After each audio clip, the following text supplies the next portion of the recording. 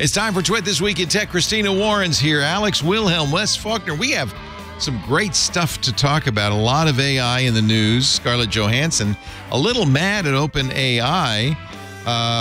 ICQ says bye-bye. Microsoft announces AI PCs that can help you play Minecraft. Plus, that Rabbit R1 turns out not so great. It's all coming up next on Twit. Podcasts you love. From people you trust. This is Twit.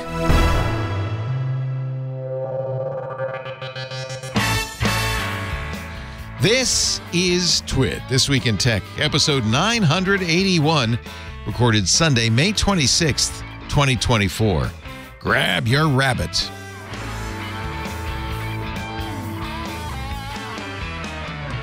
It's time for Twit This Week in Tech, the show we get together with some of my favorite people to talk about tech. Honestly, that's the only criterion these days.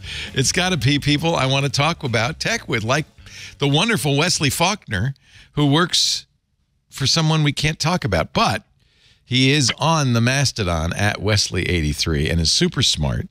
And now that you're going a little gray, we think you're even smarter. That's the key. Thank you. I used to work with a host at Tech TV who did not have gray hair, jet black hair. He dyed his temples gray so people would trust him more. This just means I was made in a lab. Yes. That's good. That I like have removed. It. Yeah. It does look like a lightning bolt. I love it. Anyway, great to have you on, Wesley. Also with us in her world of blur, Christina Warren from Microsoft. Actually, from GitHub. From GitHub. There is a distinction. Is there? There is a distinction. Okay. Yes. You don't. I have different report- health insurance. Well, that's a big distinction. Is it good?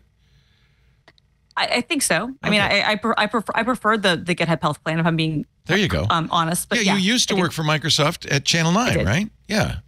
That's right. Yeah. So good. You landed well in your little hop. You've also been very busy, I think, this week. We'll talk about that. Yes.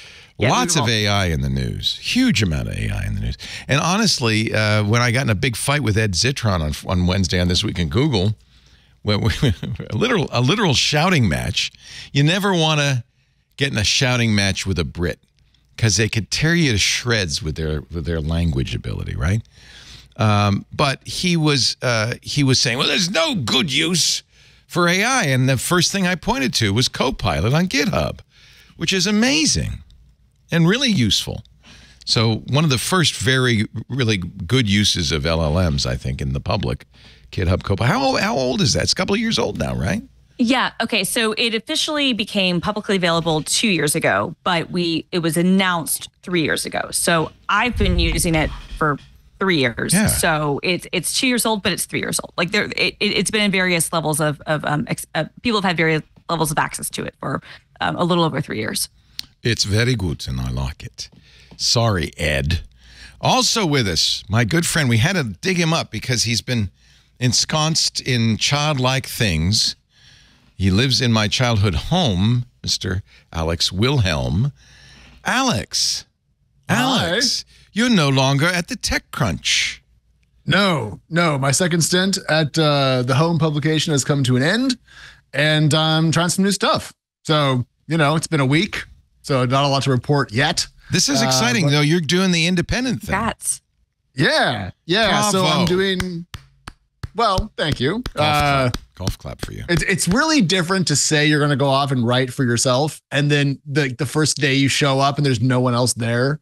And then you have like no support. And you're like, oh, man. Turns out working for a big corporation did have some advantages.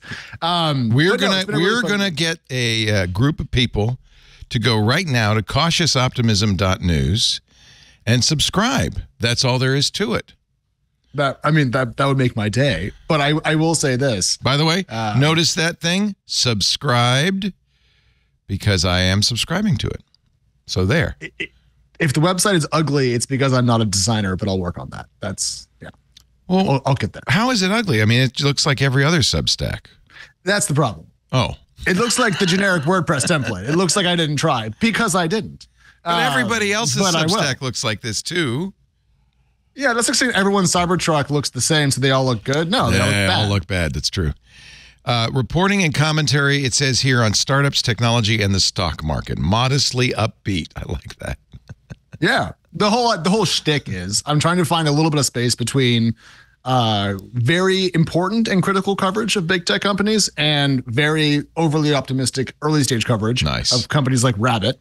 And so it's cautiously optimistic. It's slightly upbeat is the idea. Cautiousoptimism.news. You're also working with our good friend, Jason Calacanis, on This Week in Startups. Yes, I am doing that part-time, couple shows a week, and that is paying my half of our nanny while I experiment with newsletters. And I am grateful to have kind of two things going on at once. And yeah, I'm just, I needed to try something new. I'd been at TechCrunch for another half decade, and I love everyone there, but sometimes you just got to shake it off and turn left. It's the right thing to do. I think it's, we know so many people who worked for publications who either because they decided to or because they had no choice have decided to go solo. And I think it's the right thing to do. If you have a voice and you're smart and you can write, I think it's a great idea. I think it's a very good idea. Well, wish you the best. Well, if that's the case, I'm doomed. So No. Come on. No false humility. Cautiousoptimism.news. Everybody go subscribe. Right now. All right, now let's talk. What a week we had. Last week was crazy with OpenAI's ChatGPT 4.0, which sounded remarkably like Rashida Jones. I don't know if you noticed. Did you notice? It sounds just like Rashida Jones. Did you notice that? Yeah, I mean, it's funny because I first thought ScarJo, and then one of my coworkers said Rashida Jones, and I was like, I can hear that too. So yeah. Well, totally. Scarlett Johansson thinks it's her. Yeah. I mean, that's who I thought it was at first, and then a coworker said Rashida Jones, and I was like, actually, they have the same voice. Is the problem? That's the problem. They have the same voice. They sound exactly the same. I started playing with ChatGPT when it had a voice months ago. And I said ScarJo right from the beginning. And that's why I liked it, because I want to talk to Scarlett Johansson. Of course, it turns out Sam Altman's a big fan of the movie Her. Scarlett Johansson was the voice of the AI in Her, the AI that Joaquin Phoenix falls in love with and gets his heart broken by. It's a prescient movie. You should all watch it.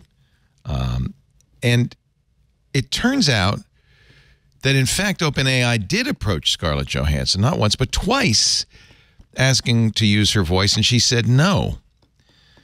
But this is what's kind of interesting to me. Washington Post, I guess OpenAI talked to Washington Post and showed them the records and even introduced them to the actress who did the voice Sky, which is the default voice for GPT 4.0.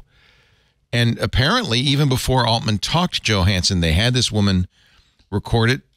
Her agent showed the receipts to the Washington Post, who says the actress's natural voice sounds identical to the AI-generated Sky voice, based on brief recordings of her initial voice test reviewed by the Post.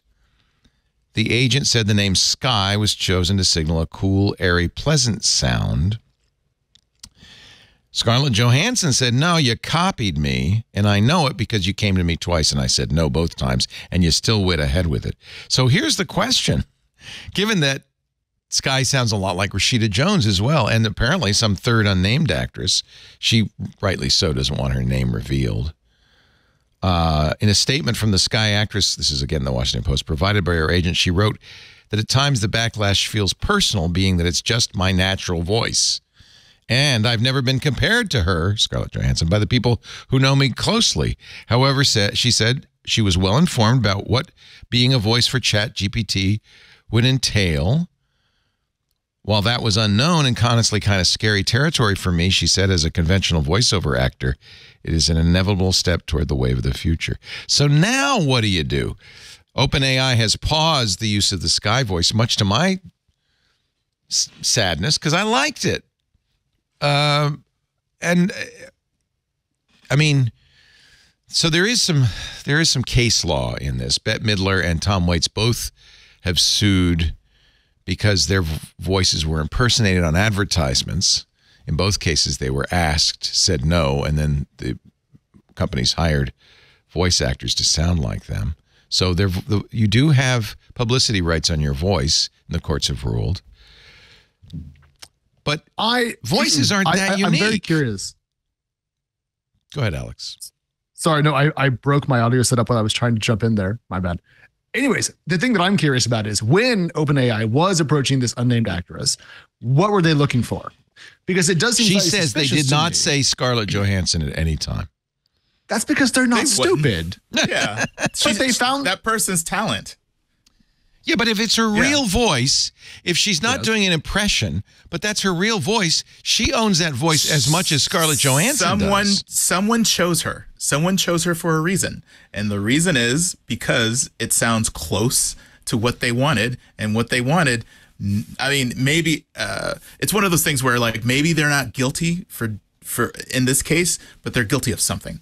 By the way, I don't think that they are 100% clean on this. We know who the someone is because it turns out Altman was on his world tour and not involved. Mira Murati, the chief technology officer and the woman who was temporarily the OpenAI CEO when Altman was temporarily fired, was the sole decision maker. They used a director, Joanne Zhang, who leads OpenAI model behavior for OpenAI. She said the company selected actors who are eager to work on an AI product. She played actors a sample AI version of their voice to demonstrate how realistic the technology would sound. She also gave them an out if they're uncomfortable. She worked with a film director hired by OpenAI, I'm sure not Spike Jonze, to help develop develop the technology's personality. For instance, this is all from the Washington Post. If a user asked, "Will you be my girlfriend?" Zhang wanted the AI tool to respond with clear boundaries, but also let them down easy. The director came up with a response. When it comes to, can I do this like Scarlett Johansson, or will I get sued? Do it. I wish I could. I think you're no. Yours was parody. Well, yeah, that's right. Because Rich Little never got sued by Richard Nixon or anybody. When it comes to matters of the heart, consider me a cheerleader, not a participant. So, Christina, where do you come down on this? Okay, so first, with the disclosure that the company that I work for and its parent company both have relationships with OpenAI. All right, disclosed. The problem I have here is the optics. If you hired someone and it's great that you went through this process and you said, we want people who are gung-ho about AI, and it just happens that, you know, had a voice that could be confused with that of Scarlett Johansson's or Rashida Jones or any other kind of, you know, pleasant voice that we might associate with things, fine. The optics of, regardless of who was involved with approaching an actress, regardless of that timeline, the fact that you approached Scarlett Johansson twice and tried to get her on board. And also the fact that, you know, tweets such as her were done and yeah, you know, Sam Altman the day after 4.0 tweeted one word, her. Right. That's kind of an admission of guilt, isn't it? Well, I mean, look, it's a problem optically, right? And so I don't know. I'm not a lawyer. I don't know how this comes down legally. I definitely think it looks bad optically, right? Now there's a part of me that says, you know, what they should have done is just hire Samantha Morton, and that's a joke because the original voice She's of the Samantha Siri, Siri voice, right? No. The actress Samantha Morton was originally the voice of Samantha in Her, and it was recast after the film was shot with Scarlett Johansson because Spike Jonze liked Scarlett Johansson's voice better, and not at all because Scarlett Johansson was also the sub tie-in for Sofia Coppola in Lost in Translation, her divorce film about Spike Jonze, and Her was Spike Jonze's divorce film about Sofia Coppola. We have a pop culture wizard here. Now I've got to get this straight. What? So wait a minute, Lost in Translation was Sofia Coppola's divorce film about Spike Jonze. About breaking up with the director Spike Jonze, who then directed Her. And of course, Scarlett Johansson's big break was in Lost in Translation. Correct. So was this a shot at Sofia Coppola? Honestly, Sofia Coppola thinks of it that way. She's never watched Her because she's like, why do I want to watch Rooney Mara play me? I was there. Wow. So I don't know that's great info, by the way. Thank you very much. This is why we have welcome. Film Girl on the show. Holy cow. I was going to say, not all for the tech pseudo expertise, but the actual pop culture knowledge. I'm glad your background is blurred. You probably have one of those she's got boards with the red string going around. The red strings. Wow. No, but ScarJo was the replacement voice, so it would have been funny in my mind. What was the original actress? Samantha Morton. I want to get some audio from Samantha Morton just to see what she sounds like. Wouldn't it be funny? She was in. She's British, so it would be a British voice. She was the main what were they called, the precog in Minority Report. Oh, yes, she was in the throwback. water. Yeah, but she doesn't talk a lot in that movie. No, but so I Let me don't just know. play a little Samantha Morton. Yeah, I just sure. just want to hear what her voice sounds like. Wow, thank you. Just looking at all your faces. Wow. Oh. Thank you, BAFTA. I mean, for me, this is... You know, it would really been great if they had used her for Sky. It would have, then everything would have come full circle. Your strings Honestly, would have it would have been completely. That's what I'm saying. It would have been very funny. The whole thing would have been great. To me, if I were trying to do something, if I were not willing to pay Scarlett Johansson the amount of money that she would have required, because I have to think that's really what it came down to, right? Or what if they went to her out of courtesy and they said, look, we know this is it's not her voice, but it sounds like her. So let's just out of courtesy offer to pay her. And she said no, but they still say, but it's not her voice, so we don't have to pay her. We're just doing this out of courtesy. Yeah, but then why did you approach, right? Like to be nice. Yeah, but then it sounds enough. I don't know. I feel like to be nice, Leo. Honey, let's stop right there. Right. No one involved in this is nice. Oh, girl, baby girl. Like I I've met Sam Altman. I've been in and around the tech world. Not for nice. A long Not time. a nice man. You mean? Yeah. No, actually, Sam was lovely when I met him. But I don't think that people who end up running companies worth tens and hundreds of billions of dollars get there by having very rounded elbows that don't cause bruises or cuts. Right. So really, it's a PR. What you're saying, Christina, is a PR issue, regardless of the legal issue. Yeah. Scarlett Johansson. If it had been Roseanne Barr or Rosie O'Donnell, no one would have Sure, it's her. We're pretending it's her. But Scarlett Johansson, everybody loves Scarlett Johansson. You don't want to make enemies, not just of her, but of her fan base. Well, totally. And I mean, I think she also has to probably know her worth a little bit. Right. I don't know what they offered her. She's also the woman who took on Disney. I was going to say, this is someone who successfully took on Disney. And frankly, this is why I'm like, okay, well, how much do you offer to pay her? Because if you offered her between $250 and $500 million, which is what I think, that's what I think it would cost. No, if I'm being completely candid, yes. If you're Scarlett Johansson, if you were going to license your voice, if she were even willing to do it, you're right. It would be a huge amount of money. Yeah. It would have to be. And I don't think that they'd be willing to do that. Yes, because think about it. If you're going to give your voice up in perpetuity to one of these things, and your voice is known because of this film you were in as being kind of this AI thing, right? And you're going to be kind of the voice, the face, so to speak, of this company. Yeah, you're Scarlett Johansson. I will do it for 1/1000th of the money. I will do it for $250K. And the thing is, Alex, no one wants your voice. Oh.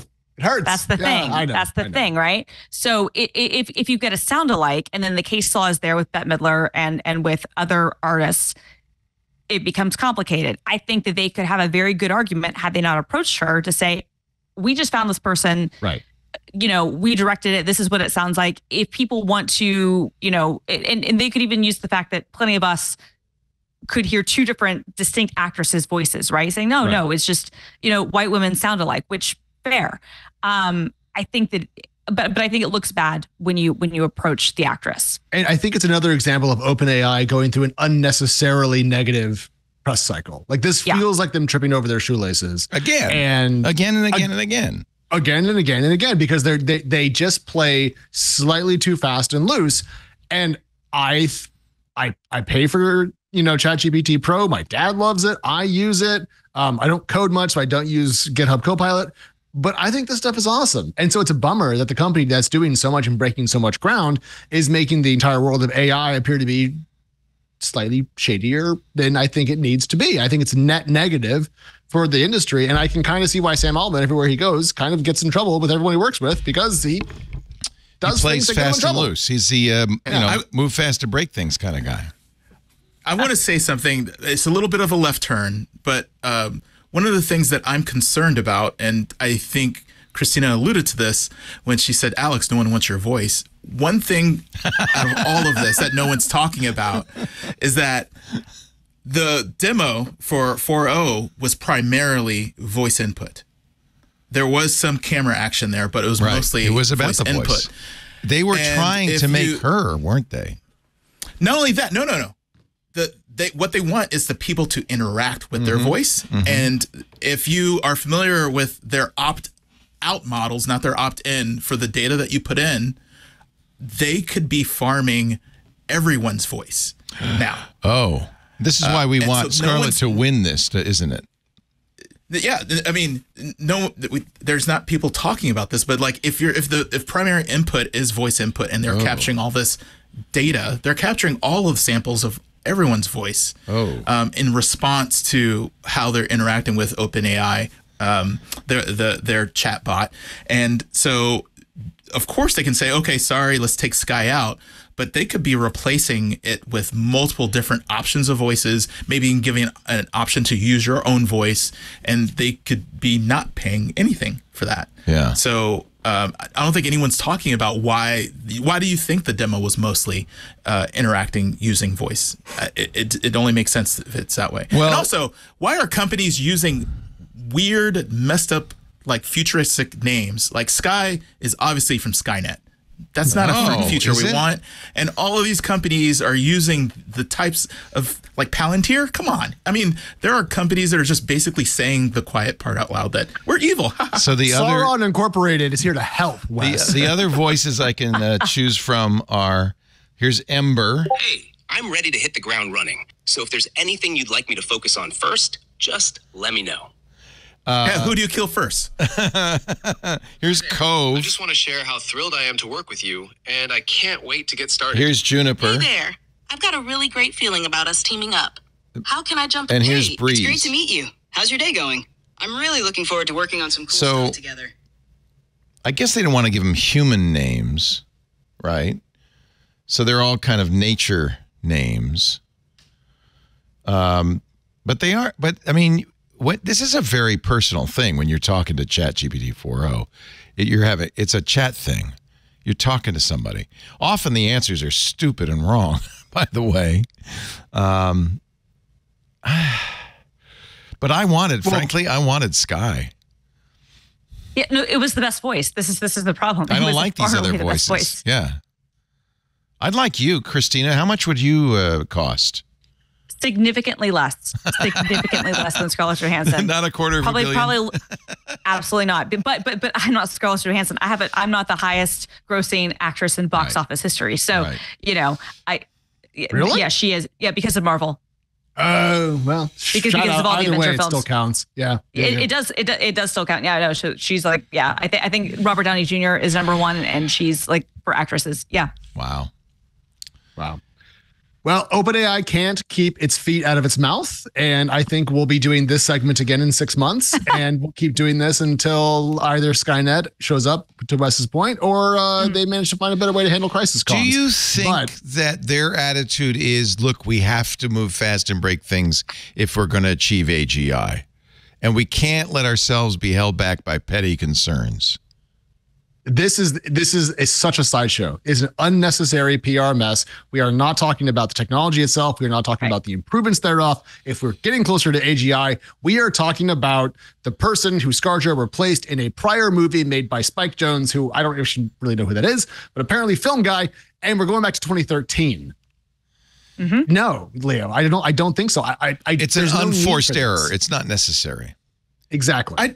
But no news is bad news in this case because we are inundated with AI news all the time. And this is the thing that hits mainstream that, expands beyond the tech press, that people are going to say, what is this thing? And what voice now? You can do what with Chat 4.0?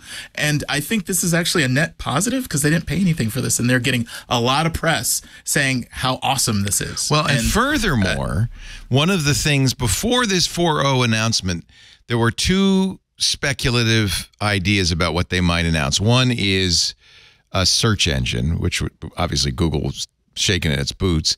But the other was AGI, was ChatGPT 5.0. And maybe they don't mind a little distraction because I don't think AGI is around the corner. Elon Musk thinks it's next year. So who was it that said it's 10 years off? And then there are people like Ed Zitron who think it'll never happen. Maybe they don't want people to be talking about that. They'd prefer them talking about Scarlett Johansson because it is good. You're right, Alex. They're getting attention. Not, or is it? But yeah, who's hearing this and saying like, no, they did makes you want to try Scarlett? it. I am never going to use it. Yeah, Makes you want to try it. This is only good for them. Okay, that's a more cynical take than I had in my head, which is probably why it's more correct than the one that I had. I'm even more cynical. I think they're intentionally distracting people because they don't have ChatGPT 5, and they've been promising it. And that it's a lot. Why not? Why don't they have that yet? It's not, I mean, to me, like AGI it's not like it's hard or easy. anything. The first 98% are easy. It's just like self-driving cars. The first 98%, no problem. The last 2%, the part that humans find easiest, is the part machines find the hardest. And that's maybe never. But is GPT-5 going to be AGI? I thought GPT-5 was just going to be like GPT-4, but as usual, bigger, better, smarter, with more data. Right. Yeah. Can they? They've kind of run out of data. I would say that demo that they did actually shows me that they're actually moving in the wrong direction. I guess. What didn't you like about the demo? So there was the uptalk, the way that they kind of too made cheerful. The servant. It felt like it was forced. Only targeting a certain demographic of people, if you know what I mean. Yeah. And also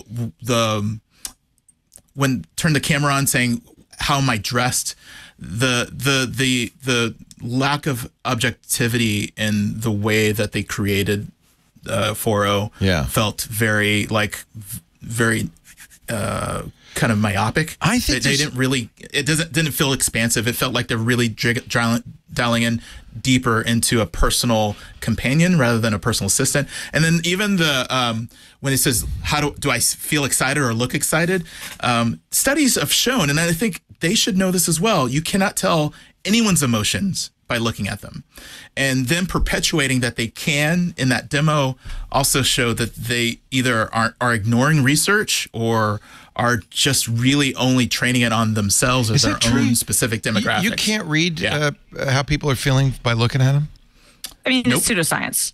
Yeah. And extremely cultural. Have you ever seen someone laugh when they're nervous? Right. Right. Or someone who smiles when they're like embarrassed? I mean, there's... Nevertheless, if you're going to be a good poker player, you have to have hide your people's feelings. tells. Right. Well, yeah, you can hide your feelings, hide your tells, and people, if you're around people long enough, you might be able to pick up on what some of their tics are. But it's not like a universal thing. It's not universal. That's the problem. Yeah. Just because especially one when person, you're neurodivergent, you can't make a lie detector. Really, that's pseudoscience. Right. Well, no, you can't. I mean, this is why this stuff is usually not admissible in courtrooms. Now, that doesn't mean that they're not used by law enforcement. Because I have insomnia and I'll frequently watch people who are complete, in my opinion, a complete pseudoscience and crocs, but like these people who are paid lots of money to work for law enforcement agencies as behavioral experts and I can pick up on people's body language and this and that and watch them like talk about people's interrogations and whatnot. Sometimes it's interesting. Right. So and profiling is a little bit different, but what I mean is that these are people who are kind of like lip readers who are like, oh no, this is what this person means. Yeah, it's like clairvoyant. This is what they're saying, and this is how it goes. And it's like, no, you can't really tell that, right? And you make a good point about Wesley about neurodivergence. Is that not? I mean, right there, everybody doesn't act the same way. And sometimes when. Especially people who are in front of cops, like, you look nervous. Why you look so nervous? Right. Because you have a because gun you're and a cop. I'm terrified. And you have a gun. Because I'm black. Right in my face. Why would I not be nervous? Right? And you're Exactly. It's just perjury before the court. That's why. You can't read someone's emotions, and that's just it's not predictable enough to say, like, you can put it on a demo and like say that this thing is somewhat accurate in which they're doing. I have to say, though, I prefer Scarlett Johansson to the Chinese ChatGPT, which is called ChatGPT. It's Xi Jinping, the president for life of China, communist China, has a large language model based on his political philosophy. It's known, this is a translation, as Xi Jinping Thought on Socialism with Chinese Characteristics for a New Era. Yes. This I do not want to chat with. So I have an interest in the Chinese government as an intellectual interest. Yes. And I am familiar with Xi Jinping thought, and I wanted to refresh myself because I knew we were going to talk about this. Yes. If you are curious what this corpus of thought is, it is the 10 affirmations, the 14 commitments, and the 13 achievements, all of which are on Wikipedia. If you want to go look them up. Oh my God. It sounds awful. It is not much, is my impression of this. It is a collection of things that have been kind of scraped together to appear to be a larger pile of things. But I can't imagine how boring a chatbot predicated on those things would be, because I think you'd ask it something and it would just tell you why you're wrong. It just doesn't sound very appealing. You said 10? Was that it? There's 10? Many. There's the 10 affirmations and the 14 commitments. Like and 10 men's and the 10 men square? 10. Oh, don't say that. Oh. No, I'm not. Can't say that. I'm not nearly that witty. This was just my panic hands as I was trying to read on a different screen while trying to also have good eye engagement for the camera. We made Alex move to a different camera. You want to go back to the other camera, go right ahead. I am not going to change cameras mid-shoot. That is a recipe to have no camera at all in the middle of this. Well, you know where this comes from, and you will know this as a student of Chinese communist government.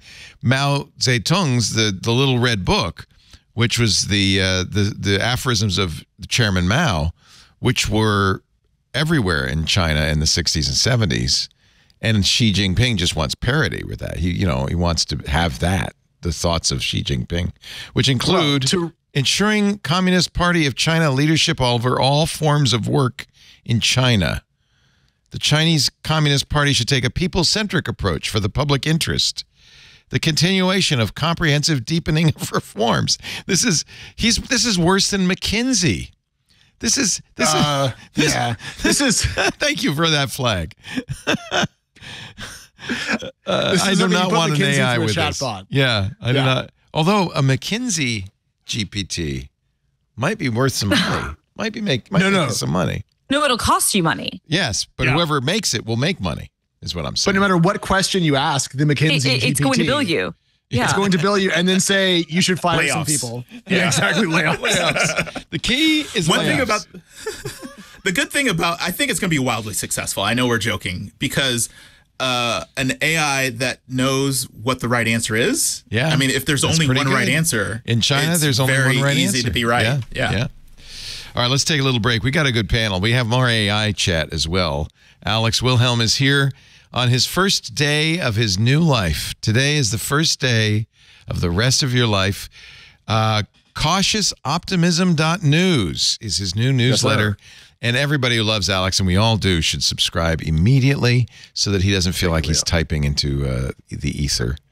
I'm so proud of you. That's great, Alex. It's the right thing to do. Christina Warren's also here. She's senior developer advocate at the GitHub. Love the GitHub. She's also an expert in all things mass media and culture. So from now on, we ask her the questions when it comes down to Spike Jonze. And a guy who has no idea who Spike Jonze. Oh, no, that was Alex. I don't know. Wesley, do you know who Spike Jonze is? Yes. Okay. Yes, Wesley Faulkner, hackyderm.io/ you know what? If you're on a Mastodon instance, search for Wesley83, WESLEY 83, and follow him. We will be back with more with this wonderful panel in just a little bit. Our show today brought to you by ExpressVPN. I can say with full confidence that there is no better VPN on the market. First of all, because I use it, so I know.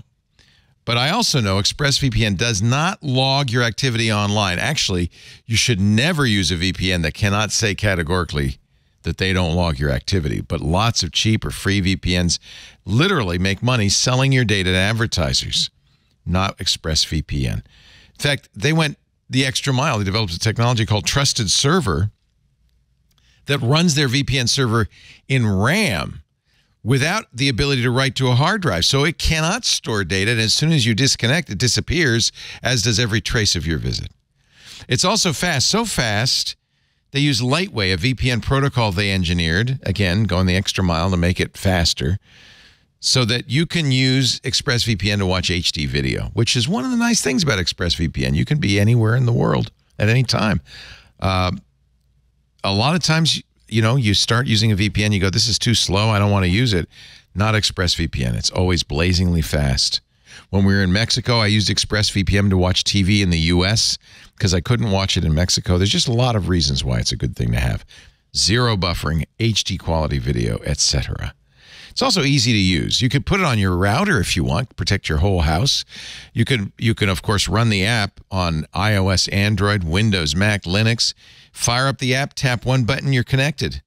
Don't need to be tech savvy. Even your kids or your grandparents can use it and give themselves extra safety.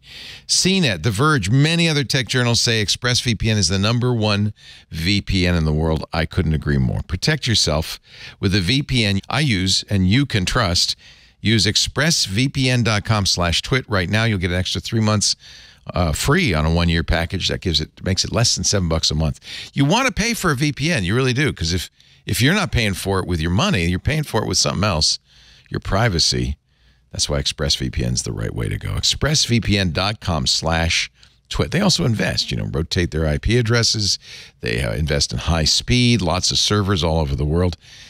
That's where your money goes. It's really worth it. expressvpn.com/twit. Get 3 months free on a 1-year package. expressvpn.com/twit. We thank them so much for their support of This Week in Tech. All right, you had a big week this week, I imagine, Christina, because this is Monday, the Surface event, and then Tuesday, Build. I bet you had a lot to do at Build, Microsoft's developer conference. On Monday, they showed off Copilot Plus PCs. Am I saying? Yeah. I'm saying it right? It's not Copilot Plus PCs. It's Copilot Plus PCs. I think that's right. Yes. I think that's right. I was not at that event. I was in rehearsals for Microsoft Build, but I think that's right. Yeah. Yeah. The idea is, besides having a Copilot button, these are PCs that have NPUs, neural processing units. Are all the Copilot Plus PCs running Snapdragon X? To my knowledge, yes. I think that it's possible that they might eventually have other designations that are broader than that, but right now they're all on the Snapdragon X Elite platform. Yeah, it was interesting. Paul Thurrott and Richard Campbell were talking about this on Wednesday on Windows Weekly. They said that Intel was supposed to have a larger presence at this Surface event and was kind of shooed off at the last minute by Microsoft. In theory, they are partners, along with Qualcomm and AMD. In practice, we'll see. The first ones, of course, are running the Snapdragon. That's the Microsoft Surfaces. Acer, Asus, Dell, HP, and Lenovo all will make Copilot Plus PCs. I think they all ship June 18th.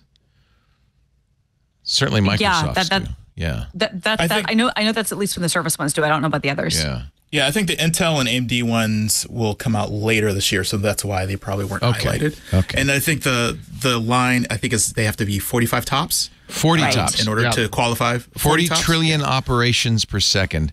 Is that a good measurement for NPU? I mean, that's what everybody uses, Apple as well. In fact, their new iPads we have with the M4 are running 38 tops, so these are a little bit faster than those. It's one dimension because power draw is also very important. And so even though you're thinking about efficiency, the other part that you need to consider is expandability. Like, of course, the XPCs aren't going to be as expandable as the AMD and Intel ones because they don't have a lot of that traditional architecture. But it does you have feel to like figure all that stuff in terms of making your decision. It does feel like, though, Microsoft is. Some people even asked me, are they making an Apple-like switch from Intel to Qualcomm? I don't think they are, or ARM.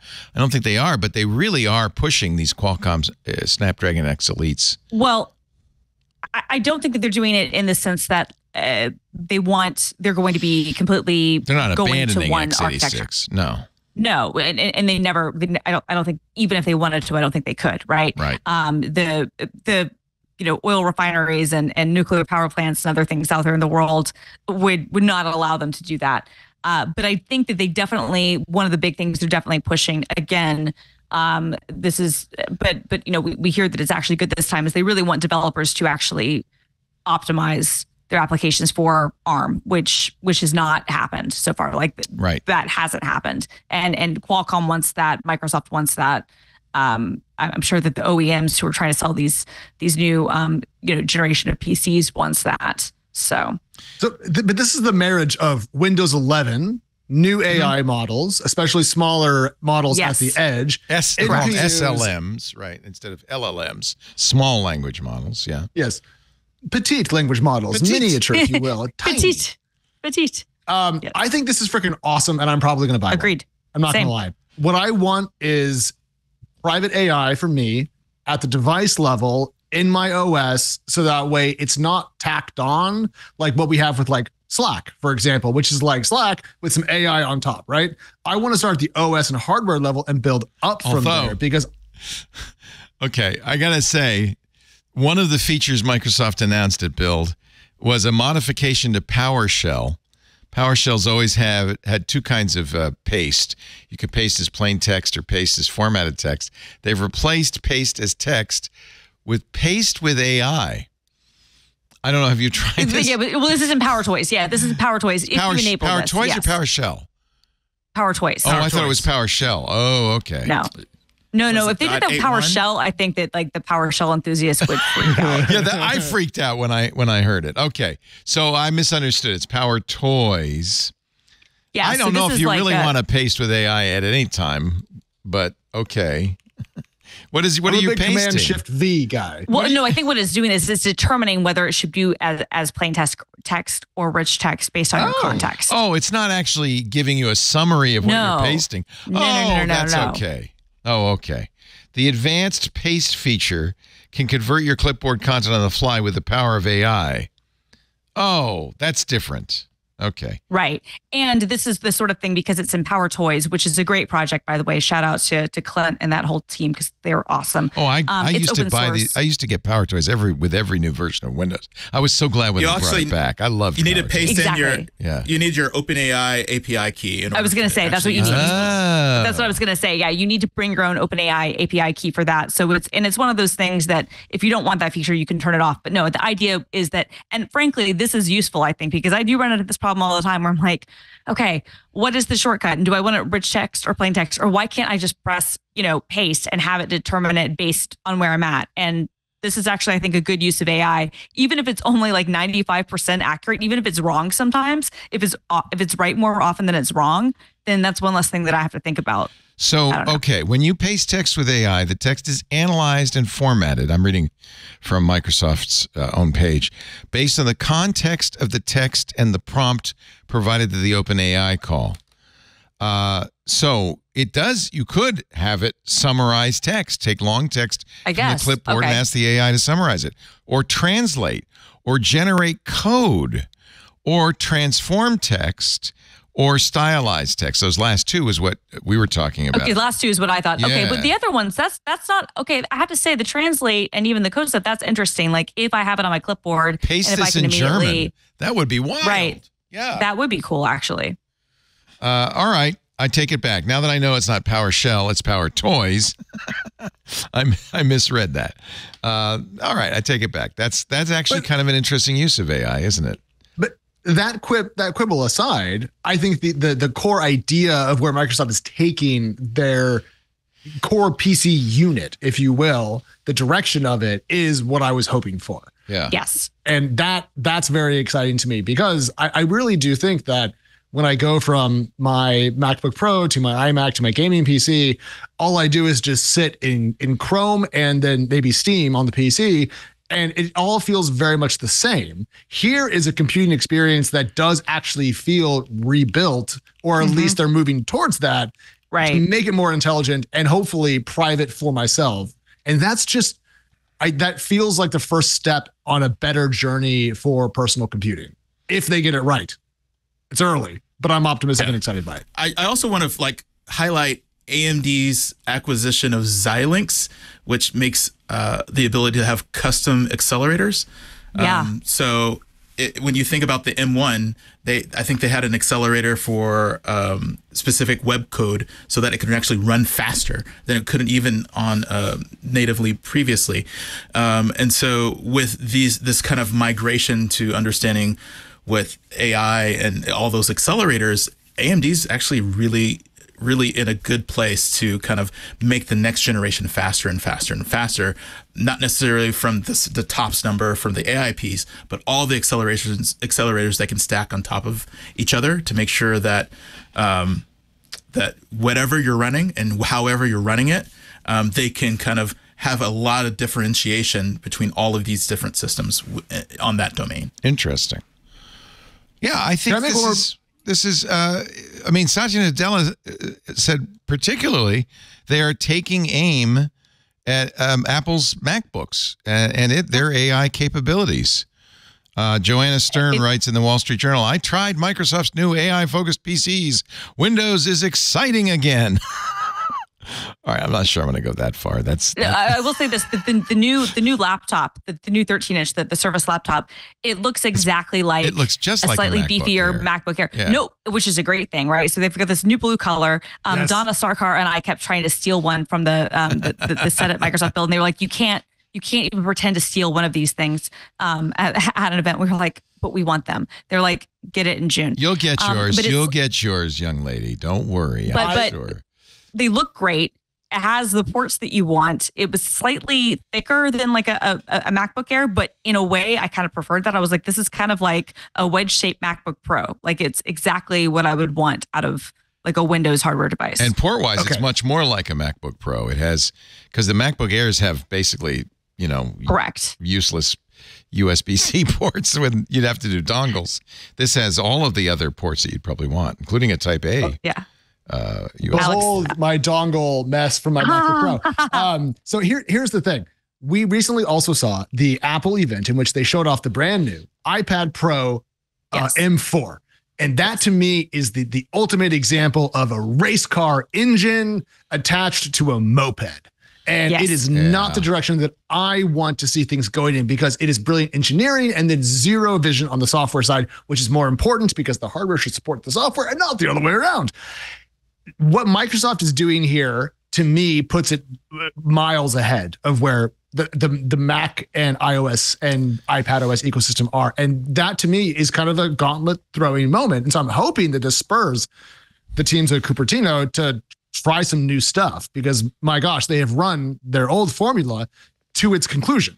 And it's been great, but now it feels dated. You can make a strong case that the iPad that you really want is a Surface Pro tablet, right? I mean, it's a tablet that has, all the things that the iPad doesn't. It has a real operating system to start with. I mean, I think it depends on what you use it for, right? Because there are still things that an iPad is going to do as an iPad better than a Surface Pro is, right? Like what? What would it do better? Okay, so I will just say, when you put things in tablet mode on, I don't know about the new ones, but on kind of the existing devices, there's a little bit more of a lag to kind of get there. And if I do just want to have pen input, for instance, I think the iPad is better for using things like Procreate and art tools, right? Like I do. I think it's better. There might be some exceptions.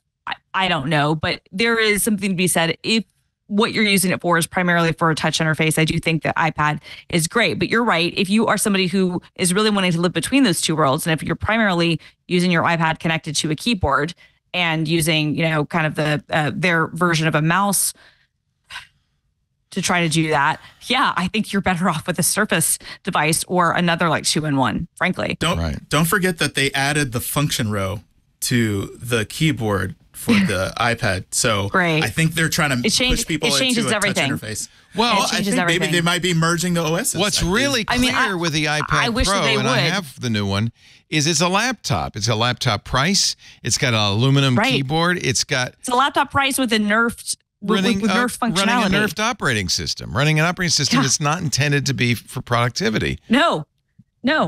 It is one of those things where it's very frustrating.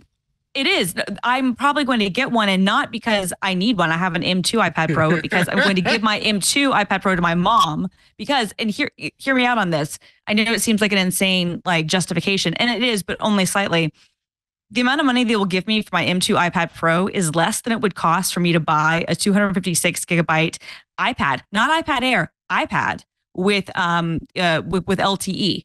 That would cost more money than it would cost me to just give my mom, like that costs more than what they would pay me for my 18-month-old iPad Pro. So I'm like, well, if you're going to give me so little on this trade-in, I might as well give this much better iPad to my mom and then find a way to self-justify me buying a new toy.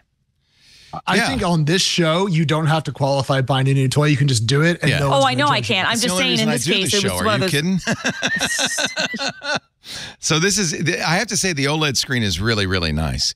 But every time I try to use it as a anything but a, kind of a content consumption device, it's frustrating. Right. Yeah.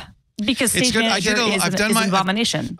The main reason I got it is I thought, well, maybe I can do it, use it as a photo editing tool. And I have to say with touch, and it has very good photo editing software available. Definitely. Like Capture One and Affinity stuff. And Darkroom is really excellent. I was able to do it that way. So if all you're going to do is something like this, or maybe Final Cut or Logic, and touch is fine, and it's fine. But there's so many things that I can't do with it. It seems a lot to pay for just a special purpose tool. Oh, yeah. Yeah. It's a whole lot. I like it. A whole lot. But this was like $3,000 when all in. Right, that's what I'm saying, which is absurd. If you think about it, you're like, okay, and again, to be one thing, if I could run my regular Mac OS stuff and use it for the power that this thing has. But do I really want to run Mac OS on it? Actually, I wouldn't mind having a terminal. I don't know. Okay. Right, well, I would like the option. If I'm paying that much money for it, I would like the option. It would be cool if it was also a Mac Mini, and so you could just plug it into an external and have it run as a Mac, right? That's what I'm saying, right? Like I like that option. If I plug it into a studio display, then it's giving me that option. Okay, now you're in this mode. This isn't the default mode. This isn't the thing we're forcing down on anybody. You might even have to go through a Konami code thing to even enable it. Fine, just type in Samsung Dex and then right, exactly. I mean, there's no way to honestly justify it. It's a absolute luxury item. And so it's hard to recommend it to anybody. I think, honestly, for a lot of people, the Copilot Plus PC Surface is probably a good choice. Well, plus they are bringing up the minimum system requirements. Everybody gets 16 gigs of RAM. Oh, my God, what? Is that enough? Frankly, I think the Snapdragon Elite sounds very interesting as a processor. That's what I'm interested in seeing. Like, what is the battery life actually going to be good? Is the performance actually going to be good? Because if it is, then it's been a really long time, but maybe we finally have because competition is good for everyone, right? I love my Macs so much and they're the best, but I would like to see them have competition on the chip side to actually have to push things forward. And right? And on the software side too, to your point, Alex. I want to correct myself. You were right, Wesley. The 40 tops is the minimum, but the Surface has 45 tops. So that's where your number was actually accurate. That's the Qualcomm Hexagon NPU built into the Surface. One more point about this before we move on. Leo, you said your your iPad Pro was 3K all in? Yeah. Okay. Isn't that ridiculous? Because you want a terabyte so that you can get 16 gigs of RAM as opposed to 8 gigs. You want the unbinned processor with the 4 performance cores, and you want a terabyte of storage. That sets you back almost $3,000 by itself, and then you add a $350 keyboard and a $129 pen, and you're done. Yes, dollars. Exactly. Because I'm sitting here looking at the Surface Laptop Copilot Plus PC 13.8 inch with the NPU in the cool blue that Christina mentioned, and it's 1K. Yeah. With the keyboard for free thrown in because it's attached. Yeah. Like I struggled to. But who's doing? So here's the real question. Maybe Christina's the best equipped to answer this. Does anybody now need that NPU, or is that future proofing? Is there anything you're doing locally that you need 45 tops?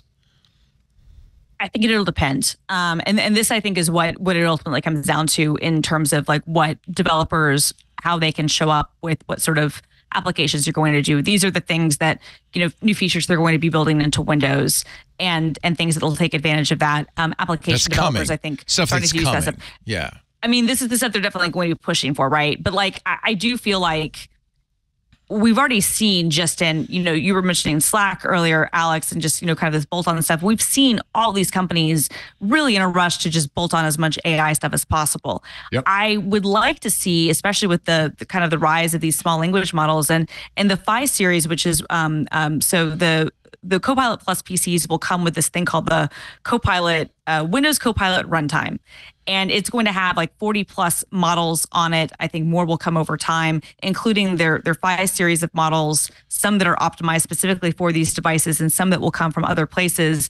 And I think what's interesting about that is that it's going to potentially allow developers to not have to think about, okay, well, what small AI model do I want to use and how do I get this set up and how do I call this? It's just a thing that they can, while they're building their app, call and have it, perform instructions using the NPU and using these on-device models. And that I don't know. I'm hopeful about that. I'm hopeful that 6 months from now, we will see some really compelling, especially with image editing, right? And other tools, see some really interesting use cases of this. Well, Microsoft did announce a new app that will be part of Windows 11 and your Copilot Plus PC that caused quite a storm. We'll talk about recall when we come back. You're watching This Week in Tech with Alex Wilhelm. Great to have you, Wesley Faulkner and Christina Warren. Our show today brought to you by Thinkst Canary. Love these guys. We've had Thinkst Canaries running on our network. I can't talk too much about it because it's a security device. Here's why you need a Thinkst Canary. You've got great perimeter defenses, right? I'm sure you do. You've got your your firewalls, all that stuff is running. But what happens when somebody gets into the network, gets past your defenses, or worse, maybe there's a malicious insider and they're wandering around the network? Most companies don't have any way of knowing that. In fact, the average is bad guys wander the network for as much as 6 months before anybody notices or before they announce themselves. You don't want them to announce themselves because usually that means, oh, we've just encrypted your entire network and destroyed all your backups and exfiltrated information about your customers. It's not a good thing. You need a way of knowing if there's a bad guy in your network, and that's what Thinkst Canary does. A Thinkst Canary is an easy-to-deploy honeypot. You don't have to know anything about honeypots to deploy it. You could set it up as a Windows server. You can set it up as a Linux server. You can have a few select services running. You can have it lit up like a Christmas tree. Mine's running like a Synology NAS. It can be a SCADA device. Here's the key. You can even use it to create files, by the way, that you could spread around your network, lure files. But here's the key. The minute somebody attacks those lure files or that fake SSH server or whatever it is that you've configured it as, your Thinkst Canary will immediately tell you, you've got a problem. No false alerts, just the alerts that matter. Choose a profile for your Thinkst Canary. You can change it every day if you want. It's kind of fun to play with them. There's hundreds to choose from. And it looks exactly like my Synology NAS has a Synology MAC address, has the DSM login, if in every way is indistinguishable from a Synology NAS, except that when somebody tries to log into it, I get a notification. You register with your hosted console, you get monitoring, you get notifications. You can also use it with webhooks, syslog. You can have it email you, you can have it text you. Really, the sky's the limit. There's even an API. So you can let the Thinkst Canary let you know you're in trouble any way you want. But here's the thing, you're not going to hear a thing unless there's an attacker. Attackers who have breached your network, malicious insiders, or any other kind of adversary make themselves known when they hit your tripwire files or your Thinkst Canary. It's really a brilliant, brilliant idea. Not a surprise, the folks behind the Thinkst Canary have taught governments and companies how to attack for years, and they've taken everything they've learned from being these white hat hackers and made the Thinkst Canary. They don't look vulnerable. They look valuable. Visit canary.tools/twit for $7,500 a year. You'll get 5 Thinkst Canaries. You can get more or less depending on the size of your operation. You'll also get your own hosted console. You get upgrades, support, maintenance. Now, if you use the code TWIT in the How Did You Hear About Us box, you're going to get 10% off forever, for life. You can also return your Things Canaries. They have a very generous 2-month, 60-day money-back guarantee for a full refund. But I got to tell you, we've been talking about Things Canaries for almost a decade now, and not once in all those years has anyone ever asked for the refund. Because people love this thing. As soon as you get it, you'll realize, how have we lived without it? Visit canary.tools/twit. Enter the code TWIT in the How Did You Hear About Us box. This is one layer of security everybody needs. Canary.tools/twit. Don't forget the offer code TWIT to save 10% off for life. Thank you, Thingst, for the Thingst Canaries and supporting all of our shows for all these years. Alex says, I covet the new Surface laptop. I want one. Are you a Windows guy, Alex? I'm ambidextrous, and I use both each and every day. I have my work machine's a MacBook Pro M3 Pro, and then I have a personal iMac M1 that I adore. It's in pink. And then I have a gaming PC that is multicolor RGB and chaotic with a hot pink keyboard, mechanical, of course. So my home office is a mishmash of everything. Is it pink because of your baby daughter? No, it's pink because I freaking love the color. Okay. Just asking. Yeah. Actually, my daughter's favorite colors are food. Great color. I have to weep because I too bought the M3 Max MacBook Pro. As did I. I got the black one. And then they come out with the M4. And they said, I didn't say it, but it's obvious. Let's not talk about it. We're not going to make M3s. That was just an interim product. The M4 is the future. They're like, thanks for your $5,500 purchase with us, Christina. Yeah. Thanks. Okay. But here's the thing, though, and I love Apple and I love their silicon. It is literally fantastic. I went from an Intel-based MacBook Pro to an M1 MacBook Pro, and it was night and day. Yes. I went from an M1 MacBook Pro to an M3 Pro MacBook Pro, and it feels pretty much the same. Yeah. It's great. Yep. But it's still just good. It doesn't feel that same jump. No, I feel the same way. And the one area where, and this is part of why, and I think, Leo, you did the same as me. I think we both went full bore, 128 gigabytes. Maxed it out. Yep. Yeah. We future-proofed it, I thought. No. No, it's same. That's what I thought too. I was like, oh, this would be so great. And then 6 months later, you're like, oh, you thought. But I will say for some of the local model stuff, ironically, that's been where I've noticed the difference between my M1 Max and my M3 Max has been with the local model. Of course. The small. Which one are you playing with? Which local models are you playing with? Well, a lot of them. I mean, the Phi 3 stuff is actually really good. And that's from Microsoft. Mistral obviously has some. Facebook's Llama 3, really impressive. There are a lot of things that are more optimized on Hugging Face. Hugging Face is a lot of fun for all of that. Yeah. Oh, that's actually another thing that the Microsoft announced. Stable Diffusion running on locally. You're talking about. Yeah. Well, lots of things, tons of different models, tons of different people optimizing for things. But that's actually another thing that Microsoft announced at Build that got kind of lost a little bit is that how most of the models on Hugging Face, how you need to run them is using a tool called PyTorch. But to do them on Windows, you would have to use this thing called the Onyx runtime to convert from the format that it was in to be able to run on Windows. Well, they're bringing PyTorch to Windows natively, so you can literally, with one click, run the models locally, which will be really, really good for dev types of all stripes. Because whether you're like me and you're just good at kind of following along with tutorials and doing demos, or you're actually really good at this stuff, it should mean less setup and customization time. I kind of think maybe I'll get the dev unit. Because then you get the Snapdragon Elite, and you get all of that for under $1,000, and it's like a little NUC. It looks like a Mac Mini. Yeah, it looks just like a Mac Mini. The Qualcomm guys were nice enough to show it to me when I was at Build, and it's like $900. It'll be available on June 18th, but it comes with 32 gigs of RAM and the highest end thing. And so that's actually for developers out there. If you're like, I don't know if I need to get a new laptop right now, look at this thing. I'm glad they brought this out. This is something that makes me hopeful. I'm still being cautiously optimistic to give Alex a shout out about what Windows on ARM will actually be like. But seeing dev kits like this, I'm like, okay, they're actually here to play. Let's go. So before we move from this section, just really quickly, I don't know why I do this, but usually when I'm on Twit, I kind of like talk about my thoughts about the future. I like this. No, this is why I like having you on, Wesley. This is great. There's been rumors about what Windows 12 will look like. And there's also been rumors that Microsoft is really wanting to have a subscription model of Windows. And so getting people hooked on AI, local models, and being able to have them have a subscription service when they need a little bit more oomph for their AI processing is a logical evolution to get people to pay a subscription fee for Windows.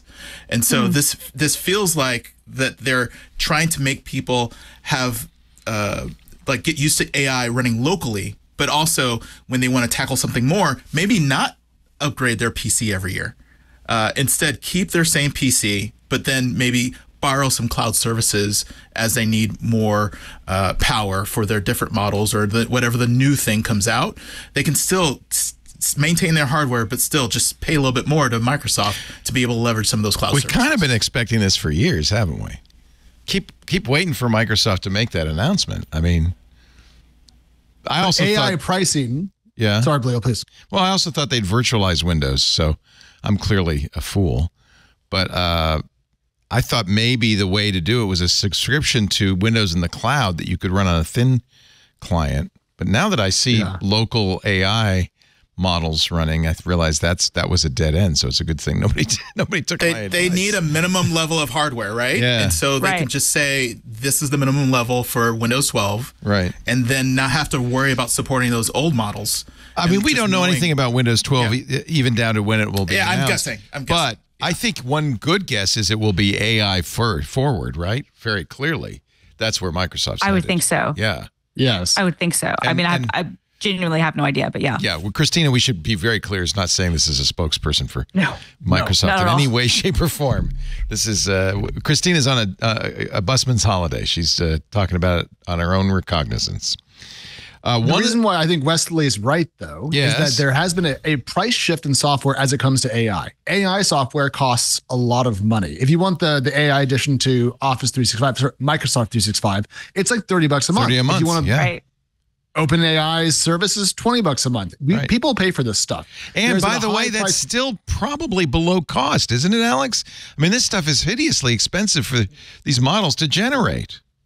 Not to put Christina on the spot here, because I don't mean to make this about her company, but there was a media report that came out that said that Copilot at GitHub was a money-losing operation. Right. And then I believe even at $30 a month. CEO, yeah. And then I believe the CEO said, no, that's not true. And that's where we left it. Right. So it's not clear to me exactly what the margins here are, but there are costs. You're right. And I think there's also just like there's a price threshold being set. And so consumers will expect to pay for AI. So to Wesley's point, if Windows 12 does have AI and upgrades and so forth, I can see that actually being reasonably well received by power users, the prosumers out there, and not mocked mercilessly like, I don't know, Windows 8. Right. Well, and when people use AI, it's funny. People are willing to pay for the Wall Street Journal. Generally, people are not willing to pay for a subscription to news. But if you're making money on this subscription, if the journal helps you make money, you're willing to pay $175 a year for it. Or Bloomberg, right? Or Bloomberg. Bloomberg. Look how expensive a terminal is. It's crazy. But $27,000 a year, right, Alex? Yeah, but it makes you money. I've never had one. Aw. The one thing I have not had in life is a Bloomberg terminal. It sounds like you want one. Last thing. What would you do? Who doesn't want one? Really? I would go for one. Why? Because it's got data. I went to Bloomberg in San Francisco and I sat down with the Bloomberg team and they gave me a tour. This was back when Bitcoin was brand new. So this must have been like, 10 years ago now. And they were just like, what do you want to know? I was just asking stuff and they were just pulling up the data, live ships around the world. It's better than the internet. It's like the internet. It's like, okay, if the internet is heroin, a Bloomberg terminal is fentanyl. Here's the thing. It puts you to sleep forever. No, here's the thing. It's the internet, but it's like the internet for super rich people. It's like the private club internet, right? It's like the Delta Lounge. It's like the Centurion Lounge version of the internet. Like you get everything faster and better.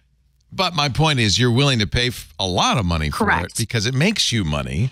And I think that's the whole thing. That's why. Yes, it's going to be the same thing for AI. to talk to Scarlett Johansson, maybe not worth $20 a month. Although I must say I'm paying $20 a month for OpenAI, for Gemini from Google, and for Perplexity AI each. I didn't get an R1. I should have done that. It would have saved me money. It would have been half price. Right. Absolutely.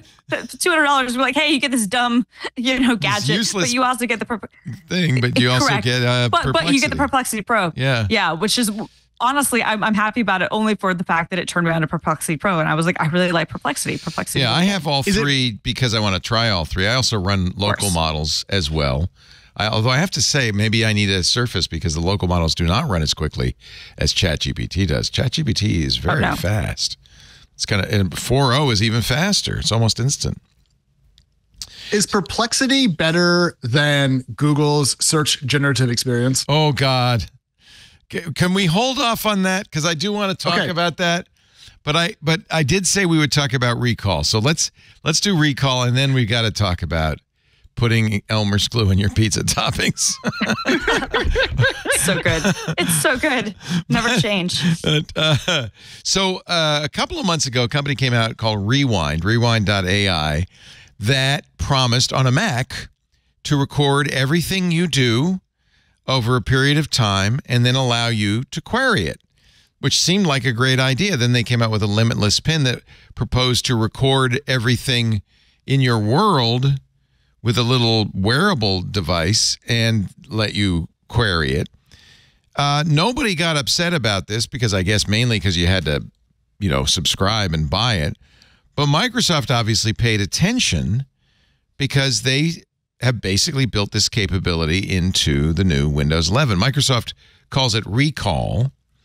And it wasn't long before everybody in the privacy and security community started screaming, "My hair's on fire." Here's one from Lawrence Abrams at Bleeping Computer. Microsoft new Windows 11 Recall is a privacy nightmare. Except it's not really, because it never leaves your device. It's encrypted using BitLocker. I mean, the only reason recall would be a problem is if somebody got access to your PC. Then maybe there'd be a problem. Yeah, in which case, if we're being completely candid, like you're screwed anyway, right? You're in trouble no matter what. Yeah. Yeah.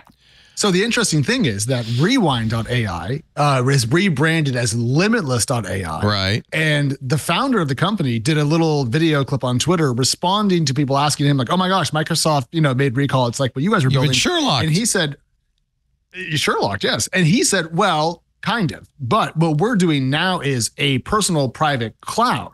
So that way we can do a recall style thing across multiple devices. And I like the boldness of that. I like to try something bigger. Here's the thing. The cloud is not always as secure as I might personally wish it to be, whereas my device is probably a little bit safer. And so to me, Microsoft is doing the smaller version of what now Limitless is doing, but it seems like something I could trust. But it's also one device only though, right? It doesn't, it's the particular device you're using it on. So if you have 3 PCs, each one is independent. Right? That's my understanding. Yeah. But this is all, I've got to play with it yet, so testing to come. But actually that sounds kind of lame though, Leo, because then if I have 3 PCs and I'm a dweeb, so I have several, I almost wish we could tie to like my Microsoft account to my local host. Isn't network. This always the problem is AI works better if you have no privacy. It always works so much better. All these things do. Yeah. Well, all these things do. It's not even just AI, right? It's like, because if you think about it, like the AI component is the natural language to service this data, but like fundamentally what these things are doing is they're just, capturing a bunch of information, right? And we're like, no, we love this. And we love that it's all on our local device because we don't want it in the cloud where it's unsafe. But at the same time, I do kind of want it everywhere because I want to be able to use it because I'm also a dweeb, Alex, because I want to be able to access it on all the things that I'm on. Yeah, team dweeb. You know what, though, Christina? This actually underscores for me the importance of encryption. And yes, it underscores the importance of combating. I think currently the EU is trying to once again weaken encryption. And it just goes to show that we cannot afford to lose that fight, as always, but now even more so. Because if we are going to have more AI attached to our personal data, we need to ensure such a good point. Yes. That we're safe. Fantastic point. Yeah. Well, and that's why we've been really fighting over access to your smartphone, because in effect, that's what this is a device that's collecting every bit of your information. All your data smog is going into this device. And if law enforcement can just easily access it, you're an open book. And it'll be 10 times worse with the new AI technologies. Well, no, I mean, and that's what I think Microsoft needs to do a better job being very crisp on who has access, what, I think they've done a good job. I don't think that's satisfied, for some reason, that's satisfied privacy advocates. They just don't trust Microsoft. No, I mean, I think which is fair, but I think you need to just come out and say this is exactly how it works, right? Because the thing is that forensic software already exists. Meaning, I don't know how well it works on the Mac, although it does actually work pretty well. But I know, like on Windows, like if someone can get into your PC, that's the big thing. If they can get through your password to log into your PC, they can put forensic software on there and they can see basically anything you've done. Right. It's really good. In many cases, your work is already doing that, or your school is already doing that, and they don't have to tell you ahead of time. They don't have to tell you, right? And so the difference here is actually you could surface some of that data yourself where it would be useful. Be like, oh, what was that thing I looked up that had that thing with a thing? Yeah. And you could find it. Like, okay, that's actually useful. But the broader concerns, which I completely understand why they're there. I mean, I don't know how different. I guess my big misunderstanding with some of the uproar is I don't know how this is that different than things that have already existed, right? It's like, if it's all held locally, it's just being surfaced in a different manner, but they could already get access to this data anyway. Christina, go back to the top of the conversation. We're talking about Sam Altman, OpenAI, and trust. And essentially the ability for people who are leaders and very visibly public leaders of AI to set the tone for trust between the public and technology. Here is where that rubber touches the road. You're absolutely right. And this is a fancy UI. Yeah, this is a fancy UI of the history of your PC. So if they can get on it anyway. And it makes sense that it's not cloud connected because anything that touches the cloud can be subpoenaed. Right. Encrypted or not, I mean, I don't know if the encryption is, what do they call it, like post-quantum encryption or not, which means it can be broken. So it's important that it's not cloud connected whatsoever. It needs to stay on device. Okay, but on the UI point though, Wesley, so what's really interesting is you just reminded me what it looks like. The interface that shows the scroll bar and then the moving rectangles of screen images, it's cover flow. The old iTunes thing. Yes. And oh my God, this is evidence that I'm old, but I mean, we've seen this, and it was great when it came out originally as cover flow, and I think it looks great now as recall. Right. You're completely What is old correct. is new again. Oh my God. Well, technology it's a great thing. is a flat circle, as we all know. You're just It's going true. around and around. It's true. I would use this though, I think. Like recall. If once I think get I would onto too. 11. No, same. I think I would use this too. I think this is the sort of thing. I had a question in my mind. I was like, would you enable this or would you be weirded out? I'm like, no, I think I would use this because and I'm one of these weirdos. I probably should admit this. I still have, even though I know it's a bad idea, I have like my Google search history turned on. And the reason is because I've on more than like a handful of occasions gone through and like found searched for certain queries and found things that I searched for like 7 years ago. I was like, what was that thing with the thing? And I do that all the time. Found something in my search history. I also have the location history turned on just because I like seeing the map going, ooh, you went here and here and here and here. I love that. I think I would and use by the this. way, I bought the limitless pin. I can't wait. I don't care. I want to know. You know what? Part of it is because I'm getting old and I don't remember shit anymore. And so, so now I'm going to have a device that I can say, what did I have for dinner? And it'll know. In a post-Twitter world where like, did I see it on X? Did I see it on Blue Sky? Right. Did I see it on Mastodon? Was it Slack? No, it was Discord, it on Threads? right? Where was it it? on ICQ? No, ICQ doesn't exist anymore. Yeah. It's No, I sad. know it's dying in a month. We're so old. Aw. Are we sad? Do you remember your ICQ number? I do. What was it? 1-85645. Wow. I do not remember mine. You guys remember your ICQ numbers? I don't think I've ever had one. If I had that Microsoft thing, then maybe I would remember. But I don't. This is why I need recall. You need recall. You could find out. ICQ, which is now owned by, VK Workspace. The Russians bought it like a million years ago. We bought ICQ, and now in June 26, we're killing it. So he's goodbye. But it's mostly goodbye to a piece of internet history, right? Yes. I mean, that's really what it was. I was going to be like, I haven't been able to log into that account and I don't know how long. There used to be a way, because AOL bought ICQ, and you used to be able to log in via AIM with your ICQ number with Messenger, right? But when AOL Instant Messenger died, and gosh, at this point, I think it's probably been 6 or 7 years, and I hadn't been able to log into that account even longer before that. So it's been, I don't even know how long it's been, but it's been at least 15 years since I've been able to log into ICQ. The internet has now been around long enough that it is littered, that its trail is littered with, defunct tools, and this is just one more of them. I was going to save that story to my obituaries section because there's a few, but we got a little preview of the obituaries still to come. Let's take a little break. More to talk about in just a bit. Wesley Faulkner, great to see you. Any lizards, snakes, anything going on back there? Just this morning, we had to bury our bunny. But we do have four baby chicks that we transitioned out of the incubator outside. And so, wait a minute, you have a baby chick incubator in your backyard?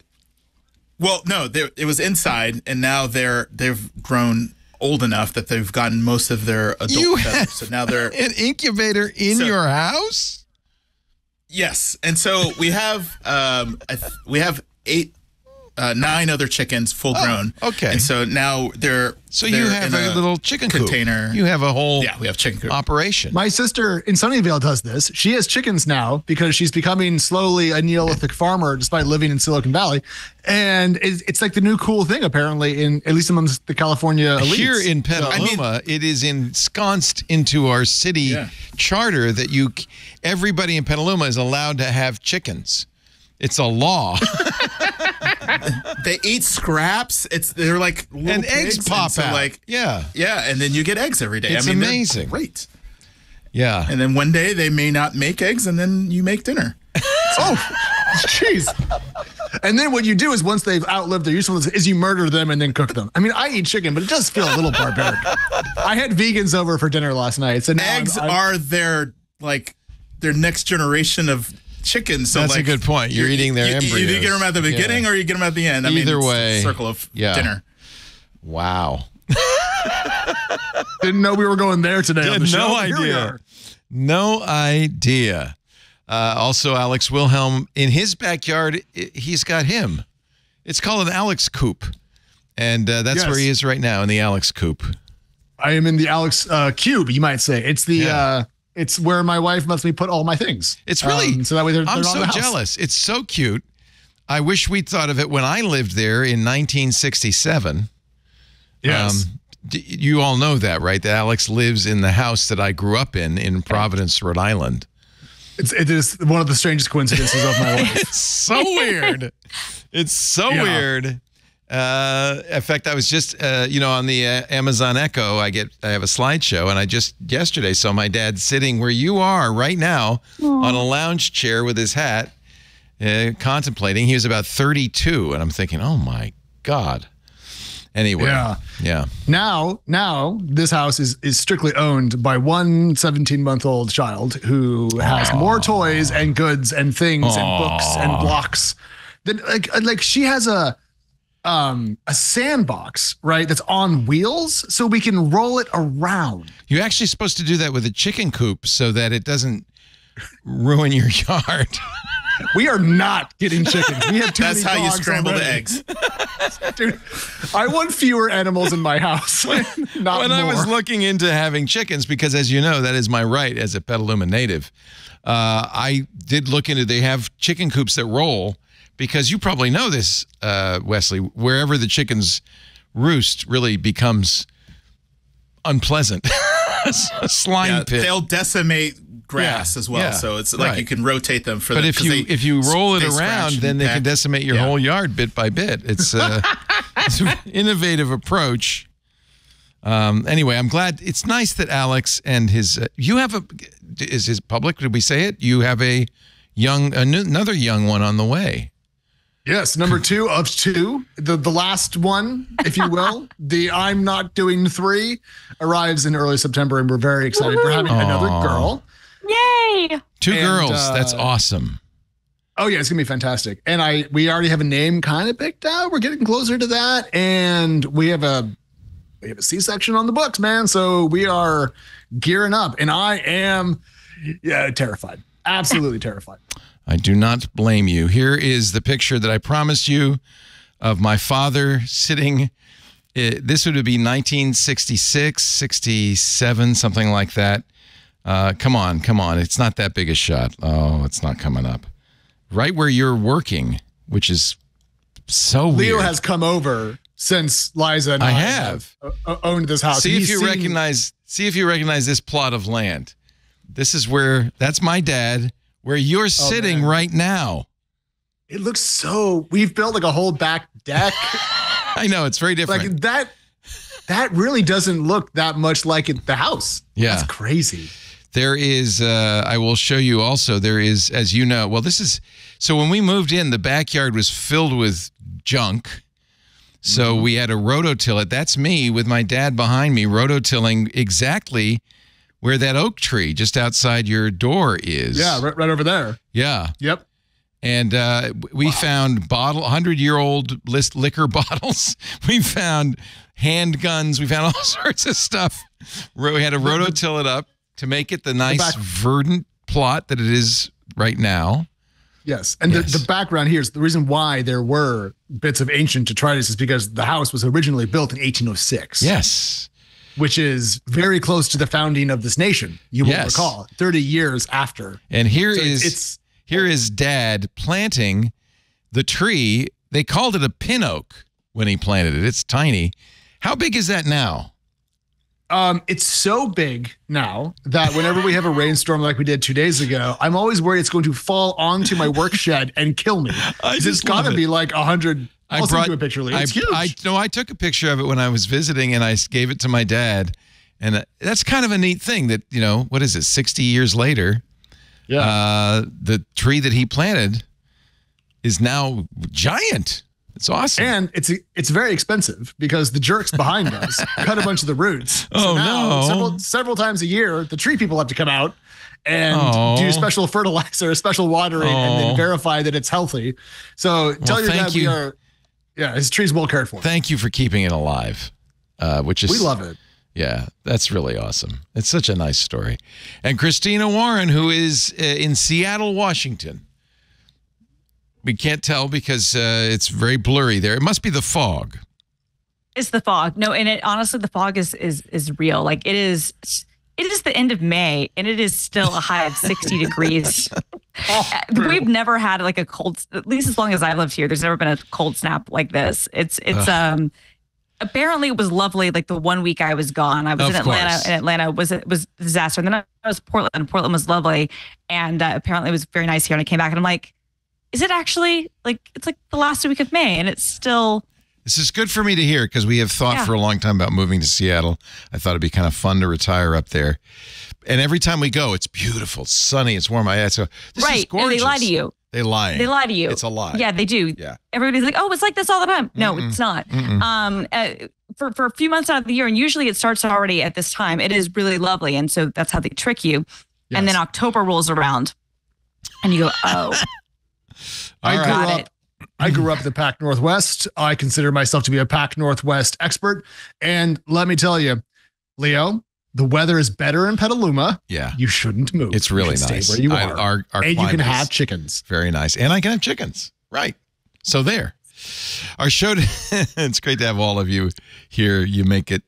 I tell you, I look forward to hanging out with each and every one of you. You're really fantastic. And of course, our wonderful audience. We have a great community. That's one of the things I realized after 20 years. We are in our 20th year now of doing Twit. And you learn a thing or two in a couple of decades, one of which is it's all about the community. That's what podcasting is all about. The community of people who are more than listeners. They're participants in it. We have a new way that you can do it, which is to join our club. If you want to join a community of smart, interesting people who hang out in our Discord, who listen to our shows, who call into some of our shows, I invite you to join Club Twit. It's $7 a month. It makes a big difference to us, a lot less than the Wall Street Journal. And maybe it doesn't make you as much money as a Bloomberg terminal, but it is a lot of fun. You'll get all of our shows ad-free. You'll get video of shows that we only do in audio in public, plus Twit Plus bonus content, like that crazy watch party we did with Fritz Lang's Metropolis a couple of weeks ago. We've got a Stacy's Book Club. Your friend Stacey Higginbotham, Wesley, coming up. We're going to be doing on June 20th. We also have a lot of other benefits, but really the real benefit is knowing that you're helping us stay on the air. We unfortunately do need your support to continue doing what we do. We'd like to do it. So please go to twit.tv/clubtwit if you're not already a member and sign up today. We thank you in advance. We'll have more in just a bit with this fabulous panel, but first a word from our sponsor for this segment of This Week in Tech, NetSuite. The less your business spends on operations, on multiple systems, on delivering your product or service, the more margin you have, the more money you get to keep. In order to reduce costs and headaches, smart businesses are graduating to NetSuite by Oracle. NetSuite is the #1 cloud financial system, bringing accounting, financial management, inventory, HR, all into one platform, which means one source of truth. With NetSuite, you reduce IT costs because NetSuite lives in the cloud with no hardware required, can be accessed from anywhere. You cut the cost of maintaining multiple systems because you've got one unified business management suite. You improve efficiency by bringing all your major business processes into one platform, slashing manual tasks and errors.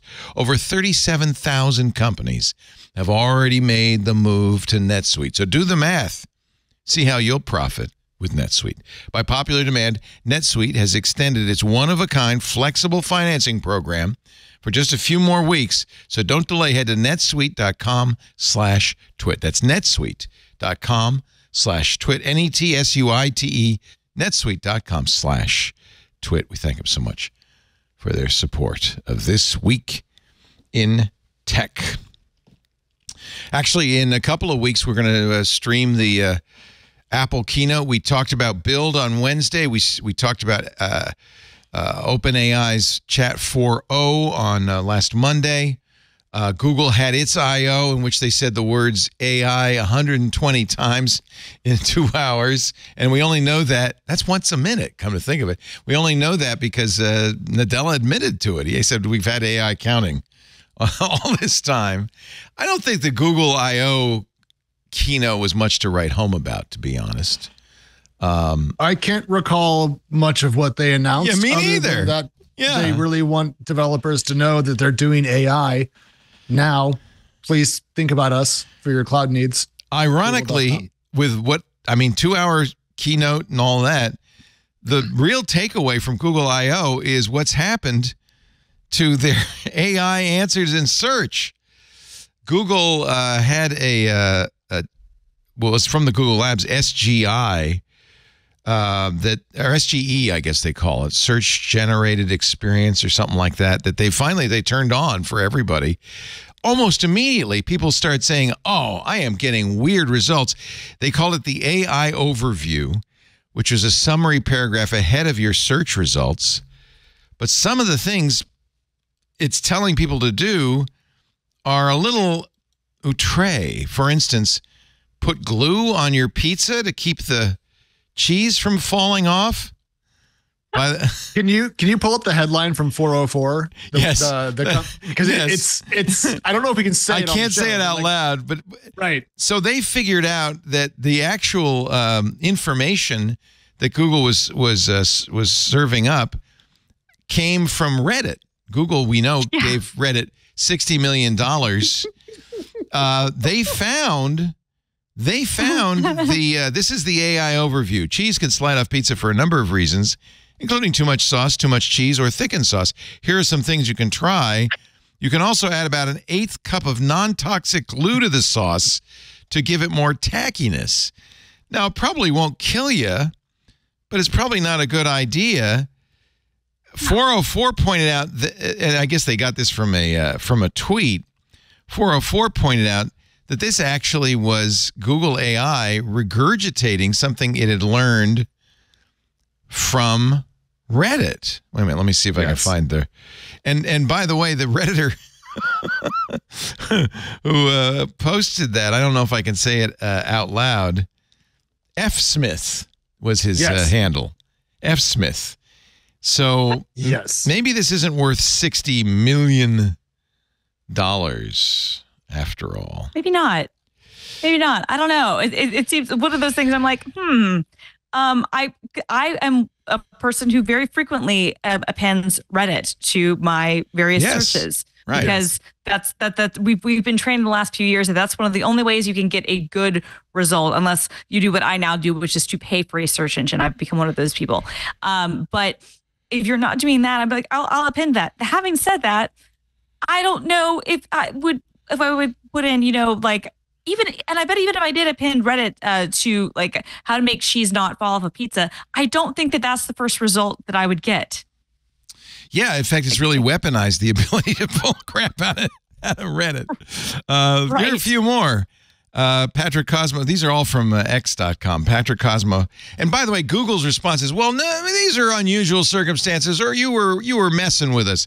Has a dog ever... doing it wrong. You were doing it wrong. It's your fault. Has a dog ever played in the NBA? Yes, a dog has played in the NBA, according to AI Overview.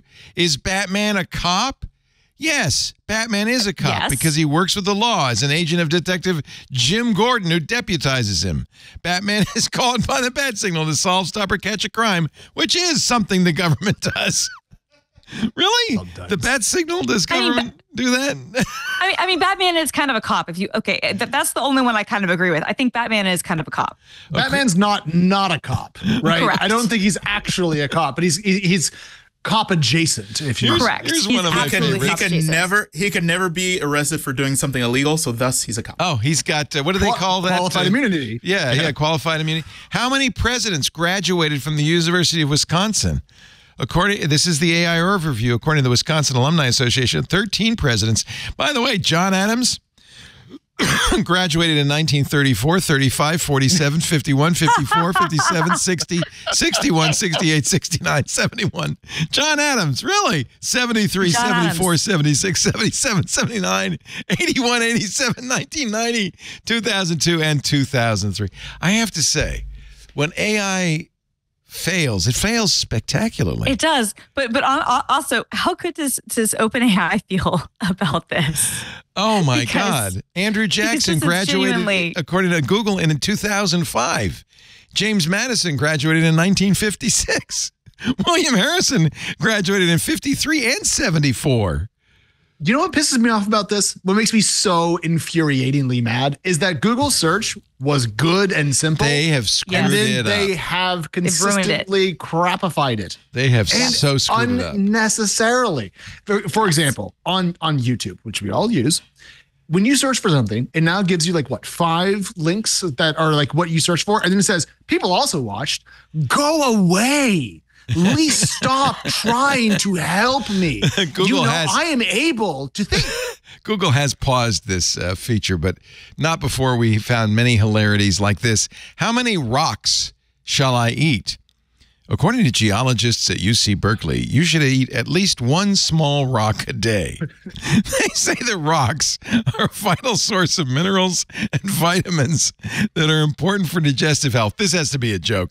Dr. Joseph Granger suggests eating a server of gravel, geodes, or pebbles with each meal, or hiding rocks in foods like ice cream or peanut butter. No, don't do that. Rocky Road? Rocky Road. Hey. I think this is actually chicken advice, right? Don't chickens have to eat rocks? Yes, they have to eat some gravel. But there was another one that I saw. It was how many sisters do I have? And someone says, well, you ask someone else how many brothers they have, then multiply times 2. And it was just... By the way, I don't know who came up with this one. Here is from our own Burke McQuinn, The Rock eating rocks. How do you think The Rock got so big, right? Not gravel, but giant boulders, ladies and gentlemen. Proper nutrition and push-ups, of course. There's nothing artificial whatsoever in his physique.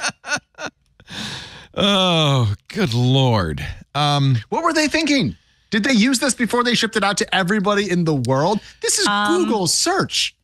Google spokesperson Megan Farnsworth, according to The Verge, said the mistakes came from, quote, generally very uncommon queries. You're right. I think asking how many rocks you should eat is a little weird.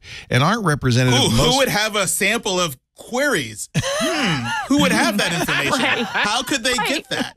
How could you No know one how could to- have complete. Yes. And also, how many presidents have graduated from like a university? That's not. That's not that a weird. super common query. Yeah. But that's like a query that you're doing the generative AI push is like a knowledge based thing that Google used to get wrong, but at least they had some sort of overview of being able to report that it was wrong. Now, can you even report that these things are incorrect when they even come in? Like, do you even offer that ability? I think the mistake is not that Google's Gemini AI is somehow more prone to hallucination. I don't think it is. The mistake is simply doing that AI overview in search results. Yes. And I'm sure in that position, Perplexity and Claude and everybody else at OpenAI would make similar mistakes or something. Maybe not so bad. Those are pretty awful. But this is what happens with AI. AI has to be used responsibly. And Google is so desperate to, cash in on AI or not to be left behind, maybe even more importantly. Maybe they shouldn't have laid off all those people. I don't know. What went wrong? At Google? Yeah. Ed Zitron says Prabhakar Raghavan was what went wrong, the new guy in charge. Here's the McKinsey guy in charge. Yeah, McKinsey. It's not one person. The problem is they had one business line, guys, and they had to juice it for more and more revenue, so they found people who could do that.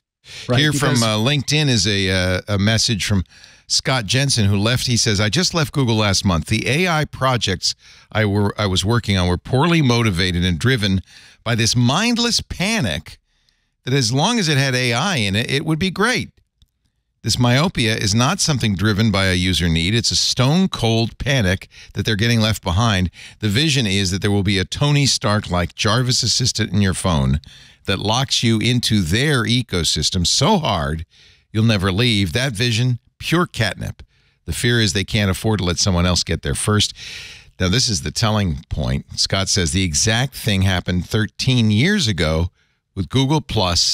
I was there for that fiasco as well. That was a similar reaction, but to Facebook.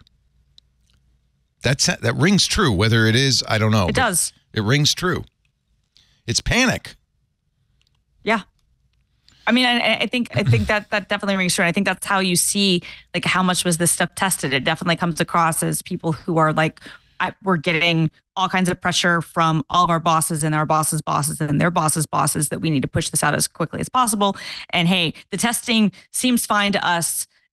We don't have time to do maybe as in-depth as we would like to because we are responding to everything. And instead, you take this thing, which had been the best in class for a long time, to the point that it literally obviated many every other attempt at a search engine. Like the fact that I pay for a search engine now, if you would ask me that even 5 years ago, I'd be like, what are you talking about? Why would I ever pay for a search engine ever? Right? The fact that it's even a business. Which one do you pay for? Keiki. Me too. Or love it. Yeah. I used to use Neva, which, by the way, did AI overviews, although I never saw anything so egregious from Neva. They went out of business. They said, we can't compete against Google. How much do you pay? I think I pay $25 a month for Keiki. I am part of a family plan or duo plan. So my friend Justin got it first. And then I think it's $75 a year. That's what I Venmo Justin, because I'm part of his duo plan. I think it's like $150. It's worth it, isn't it? For two people. It's pretty good. For me, it has been. Yeah. It's gotten really good. I got to the point that I've become so frustrated with Google that I was like, I'm actually going to be one of those people who pays for a search engine. We'll see how it goes. And it's been really good so far. I have to say, I've been getting much better results. I've gone through the process of making it my default on all my devices. Apparently, Google released this thing, like a way where you can access like the unadulterated search from Google. And so I put a link to that in the various chats, but Ernie from TDM has also created a great website, udm14.com, which basically just gives you like the AI free search directly So that comes from the fact that somebody discovered if you add ampersand UDM equals 14 to any Google search, and this is a Google search, it will not give you any of the AI stuff. Right. And this didn't even come from like the way that was discovered was that this was bizarrely on May 14th. This was tweeted out by the Google search liaison, who I think is Danny Sullivan, says we've launched a new web filter that shows only text-based links, just like how you might filter other types of results. And so this is a thing they actually introduced officially, which is great. Really fantastic. They did that. But of course, the way to natively kind of do that is a pain, and so a number of different websites have popped up so that people can configure it to be their default. They just append it, right? Yeah. Yeah. It's funny, if you search Google now for "should I eat rocks," what you'll get is all the news stories of Google saying you should eat rocks. This is hysterical. Because Google's like, no, because they've had to go in manually. This is the awful thing with stuff like this. And look, it could happen to anyone. Any company who would do this would run into these sorts of problems, and we do, and it would be a joke, and we'd laugh at it. I think it is worse when it's Google and you were so good for so long that no one could even begin to compete with you. I mean, Microsoft, I mean, God, how much time has Microsoft spent trying to make Bing a thing, right? Like it and now just the own goaling here is of Google search is really spectacular. The main reason we pay for Kagi is because there's no ads.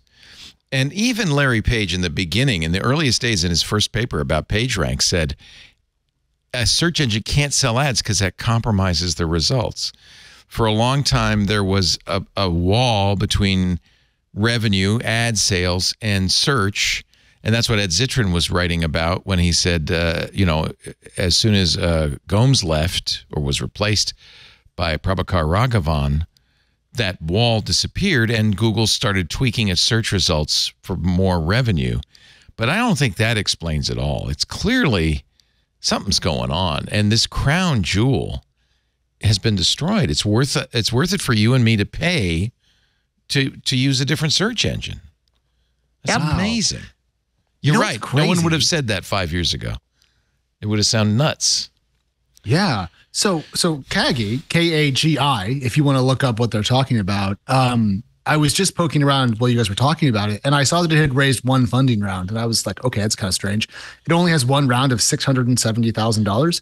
This was a bootstrapped company until last year when it raised less than $1 million, which is an insane thing because in the technology world today, anyone who's going to go out there and build something that's competitive tries to raise lots of money very quickly to go fast. Yep. But in this case, you guys are paying 2 and 3 figures per year for a product that was effectively bootstrapped by some dweebs. That is a cool story. Stephen Wolfram's on their board too, which adds to some of the cachet, right?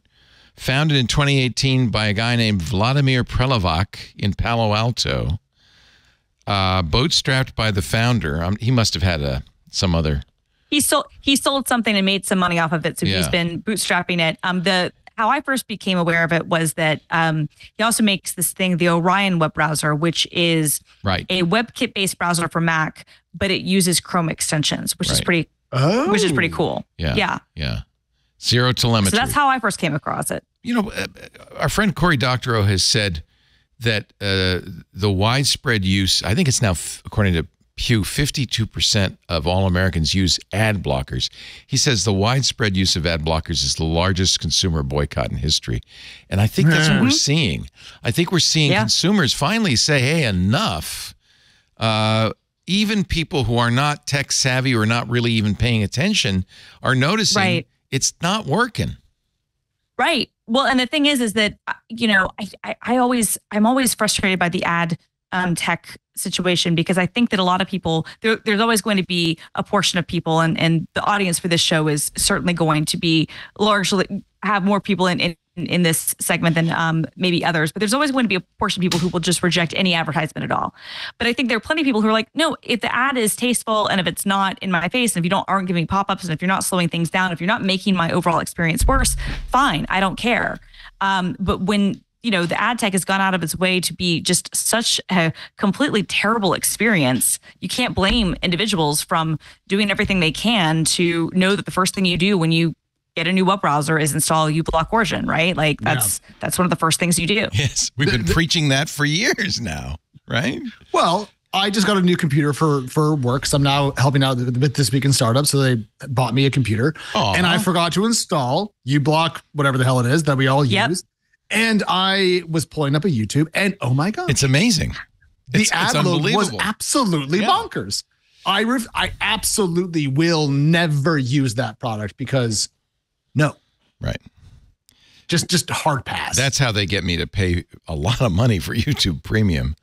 I was going to say I have a grandfathered in YouTube Premium account that I don't even want to talk about it because I'm afraid that the grandfather pricing will somehow go away. So we won't talk about it. But yeah, I will never not pay for YouTube Premium, even if they make me pay the actual amount. Oh, I do. It's worth it. I will pay. That's what I'm saying. There's never a situation where I will not pay for it. I will always pay for it. Yeah, I agree. Yeah. That's what I'm saying. Yeah. And that's why Club Twit is such a good deal at only $7 and only $7 to get rid of all the ads. Yeah. Ladies and gentlemen, Leo's giving you a steal. Tap it's in. It's a deal. Also, can I say it's an old person thing? Yes. You're not nearly old enough to say it, but go ahead. I remember the days of shareware where you would get software and it itself would just have other software that I would advertise and stuff like that. That's what I feel like in terms of ads on the internet these days is that it's something that was pervasive everywhere, but eventually we'll be transitioning to something else. I know we're all getting subscription out of our ears now, but moving into a model where there might be subscription umbrellas where you get groups of subscriptions or something. A humble comes bundle with your or ISP something. Or Yeah, something that's like a good idea. Yeah. But it really is true that we were sold a lie, that the internet was based on a lie, that this stuff was all free. It was never free. Right. Yeah. It was always expensive, and somebody had to pay somewhere.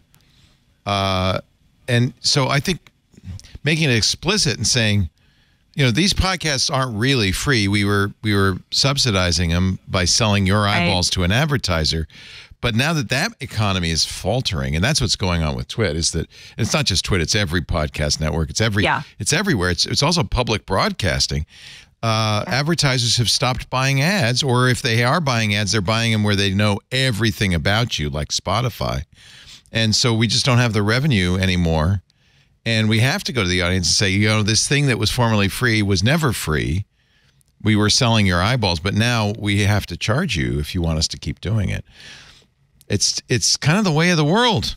I'm sorry to say, we were lied to.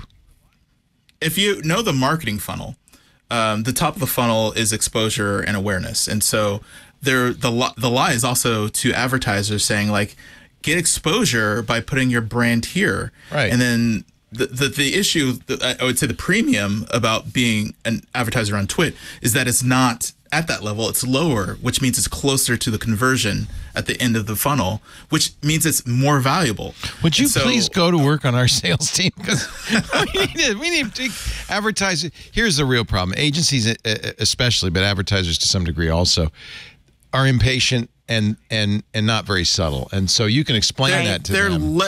They're less impatient and more motivated by clicks, because that's the metric that they're tracking. That's right. And so if you abstract like their own specific KPIs or whatever of what they're getting paid for and move closer to what actually works, then it makes more sense to kind of move people down the funnel. Absolutely. I wish they'd pay attention to the ROI of our advertising, but they're not. I don't know. They're not sophisticated enough. It's too much work.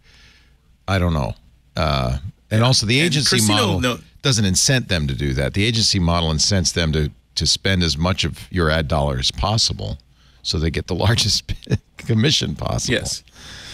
And the reason why Christina and I both are in developer relations is because that's why that's why we do what we do, because we're embedded with the community. Right. We talk to people. Right. We gain their trust by being genuine, being authentic, being transparent. People know when they talk to us that we are not going to be just making stuff up. It's the only way you can. Yeah, it's the only way you can do it. Correct. It's the only way we sell. The way at this point, we don't have a sales team anymore. It's all Lisa, our CEO. But she will tell people no. She will say, look, we're not going to work for you. Let's discuss your marketing strategy. Let's talk about how this works. She is very big on that, but unfortunately, very few agencies have the time or inclination to sit and listen. They just go, what's your CPM and when can you start? Yeah. People are not going to be easy to get to. No. We're getting harder to find. We're getting harder to figure out who is the good alignment. And so specialized industries like what Christina does and what I do. And then Alex, he's making his own brand. And so he's building an audience. Yes. This is where we're moving to. This is going to be where I think you're ahead of the game, but I think the whole world is going to be catching up to that. And I think it's going to be better. Because I think that the incentives around advertising-based businesses always end up eating themselves. And we were talking about the crapification of Google search. And a big component of that is the movement of ads from the right rail to the top, and then to look more and more like search results, and then more and more of them. And so now when you go to Google, you get like, did you mean to ask this a question you didn't want to ask? And then also here's 17 ads. Congratulations, there's your search result. If you pay for something, it can be better. And so I think probably if enough people are willing to step up for Twit and they have a subscription base, that'll make for a more stable in time and therefore better service. And I think that, the thing I was working at TechWrench for a long time, TechWrench Plus, that is no longer with us, RIP, was the same goal, like get away from the incentives of like farming attention and trying to drive the max audience possible. I mean, there's a reason why the New York Times is what it is today and Mashable is not. The trick is to pay for things to do means you have money. The trick is to survive that through that transition, right? Which is not easy. Not easy. So many are not, and including Rocket, right? Which is you're exactly right. Greatly missed. No, I mean, totally. And we ended that for a number of reasons, but definitely the ad market slowdown was a real part of it, right? It made us have to do more and more to make sure that we were going to be giving our listeners who did, pay for a subscription what they were wanting. But sometimes you just have to call it. And we did. No, but you're exactly right. Making it through that transition period is difficult. I mean, one of the, in retrospect, very smart things the Wall Street Journal did. Now they've made their paywall more and less porous over the years. They never went free for all. It was always a paid product, and they were online early. Like they were online early. Like I had an online subscription when I was in middle school, and so my aunt and uncle got me for my birthday or Christmas or something because because I was that kind of child. They wanted you to be a stockbroker? No, I asked for it. Wow.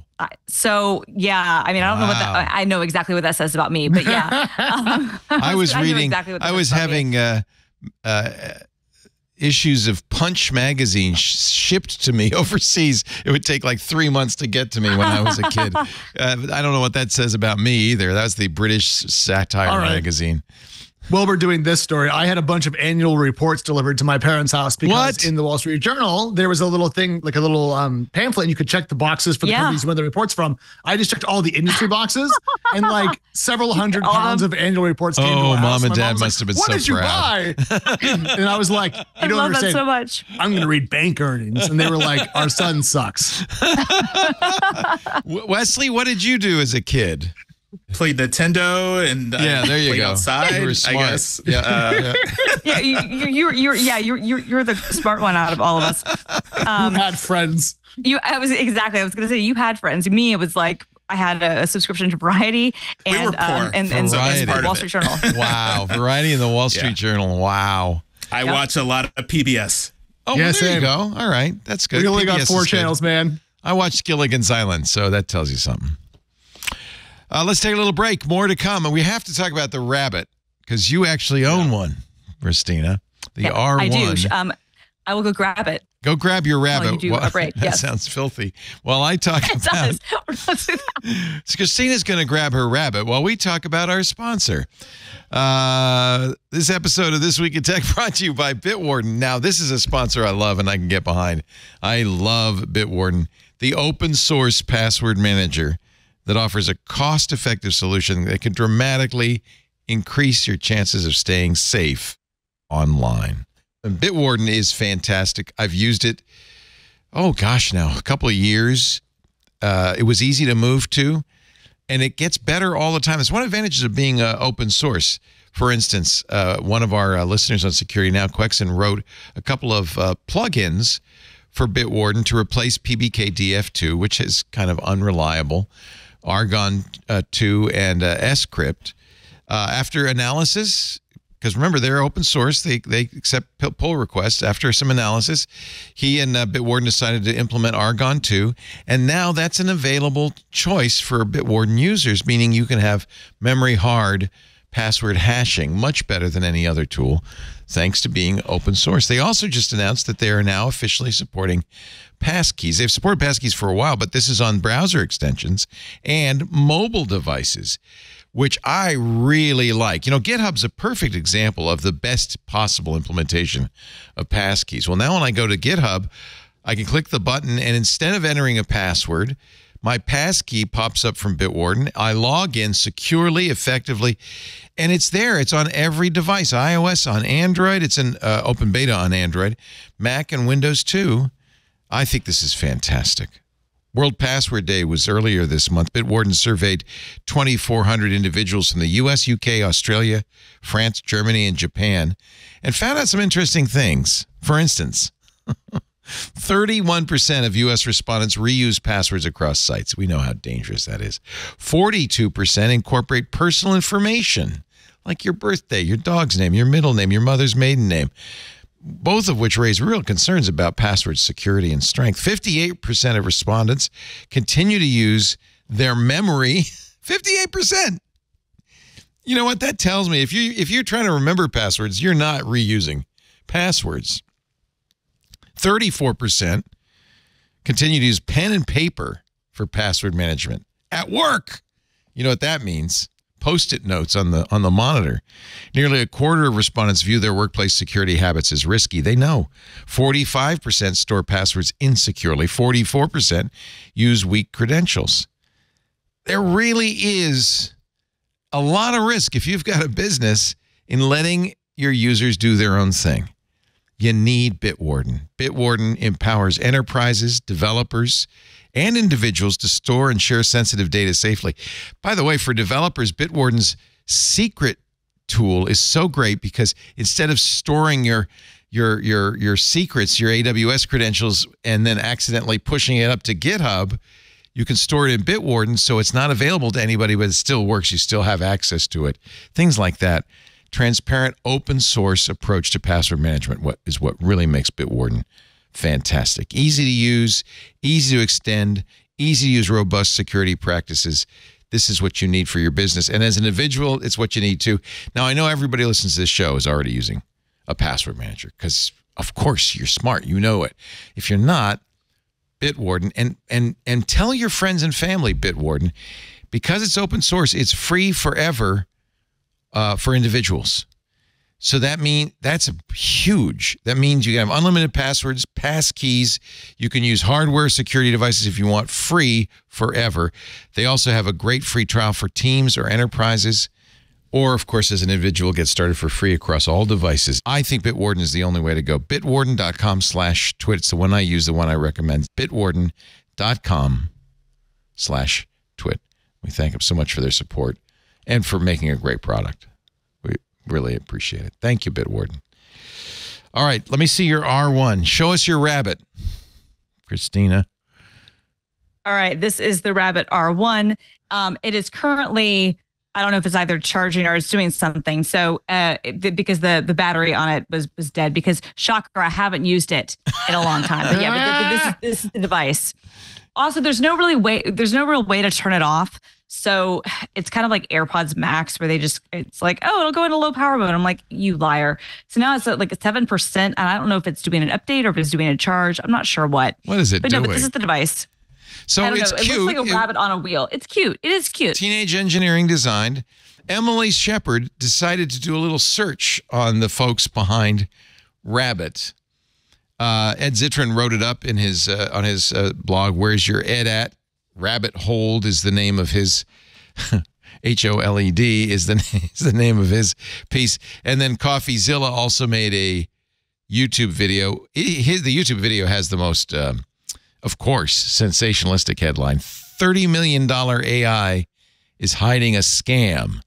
I don't know if it's a scam, but the company that makes it in November 2021 raised $6 million for a next generation NFT project called Gamma. A decentralized organization that is sending 10K crew members into space to complete energy harnessing missions across the universe. It's not sci-fi. They actually were trying to raise money by selling an NFT.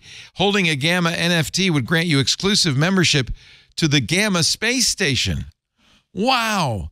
Including other perks like staking opportunities, tickets to Gamma Studios, limited edition merch, and live events.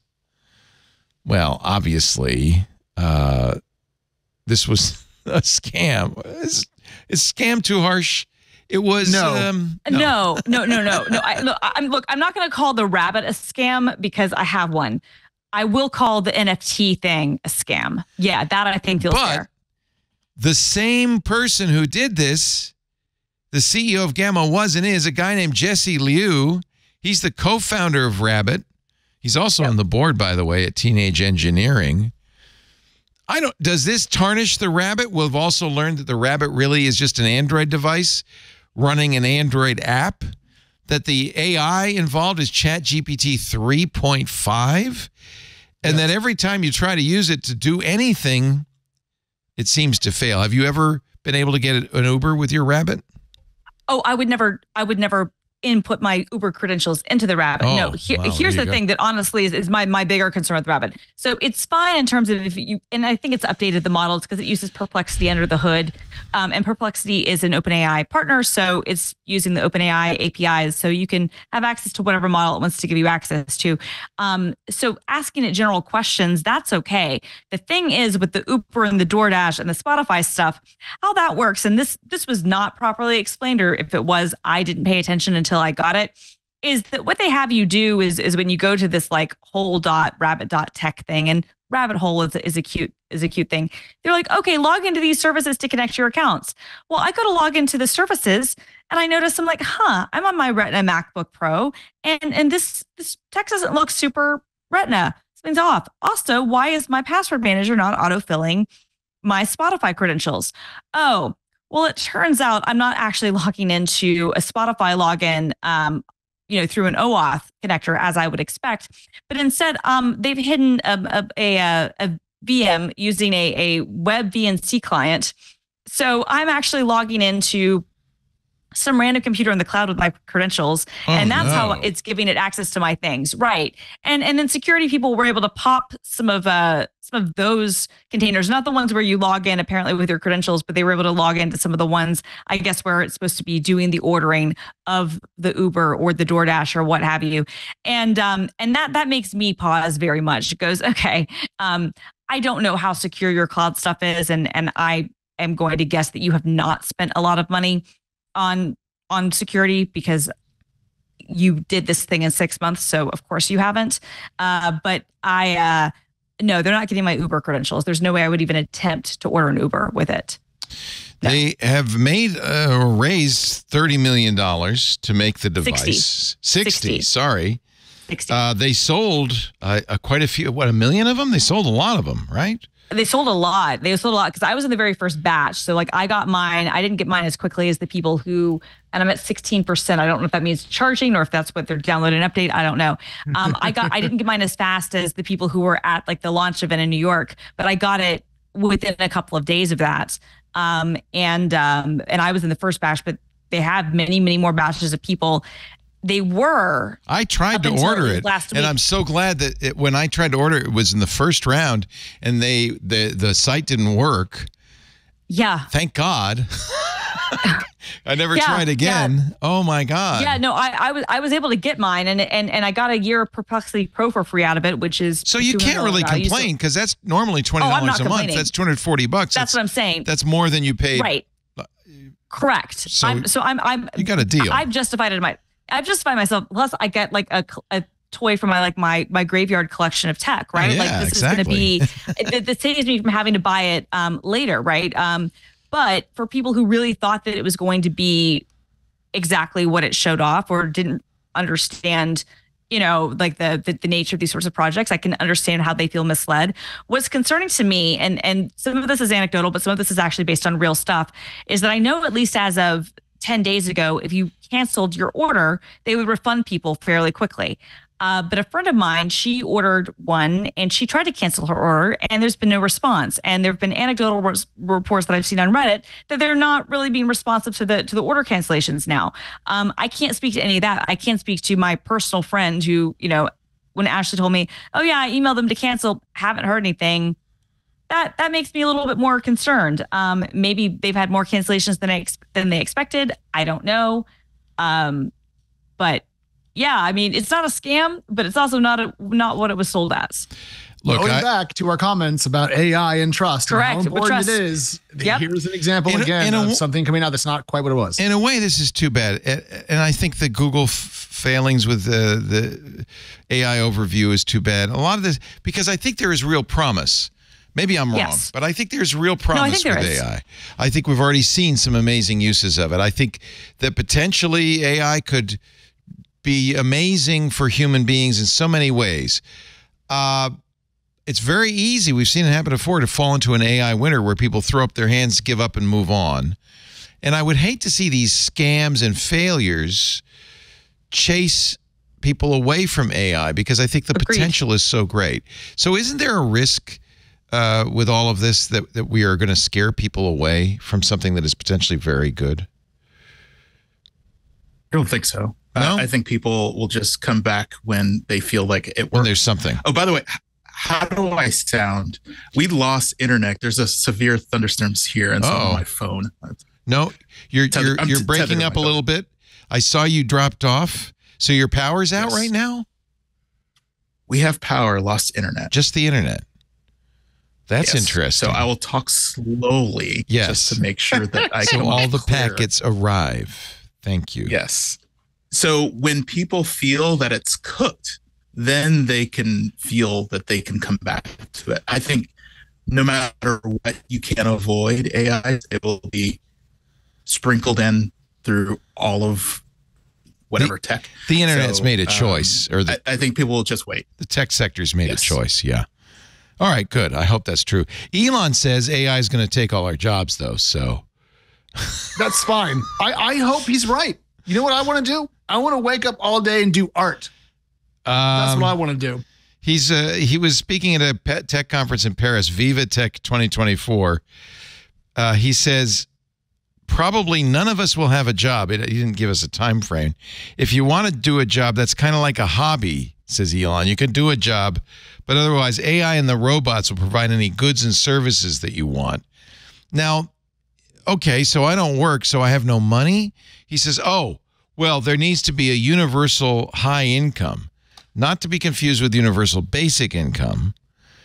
I don't know where this money comes from. Right, where does this money come from? Is it all just self-perpetuating?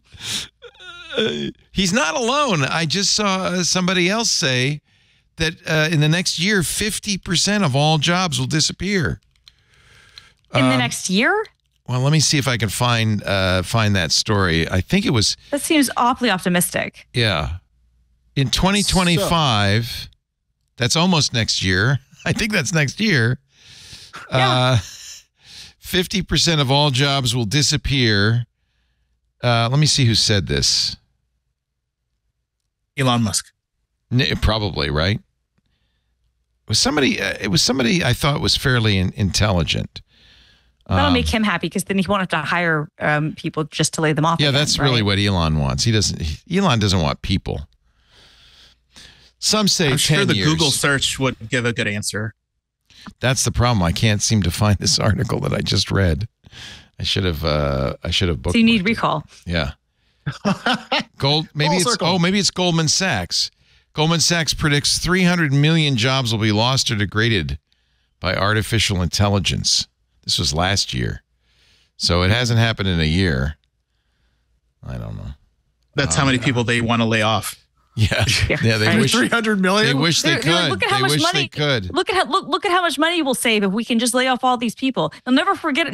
No, never mind about the fact that means no one will be able to buy your goods or services that you're selling. But just think of the pure profit potential if we just get rid of all these pesky employees.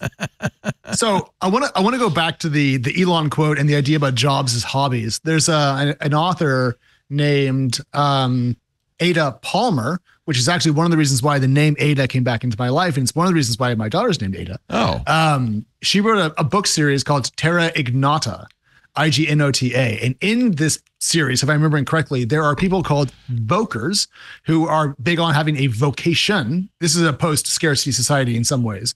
And so these are people that like to do a lot more work than they're required to by society because they find it to be personally fulfilling. And so there's a lot of science fiction out there that already digs into this question. Yeah, but in the case of Ada Palmer, it's 2454. It's not next year. Leo, I'm not going to lie. I have never looked into Goldman Sachs as the next Oracle of Delphi. Okay, you're right. You're right.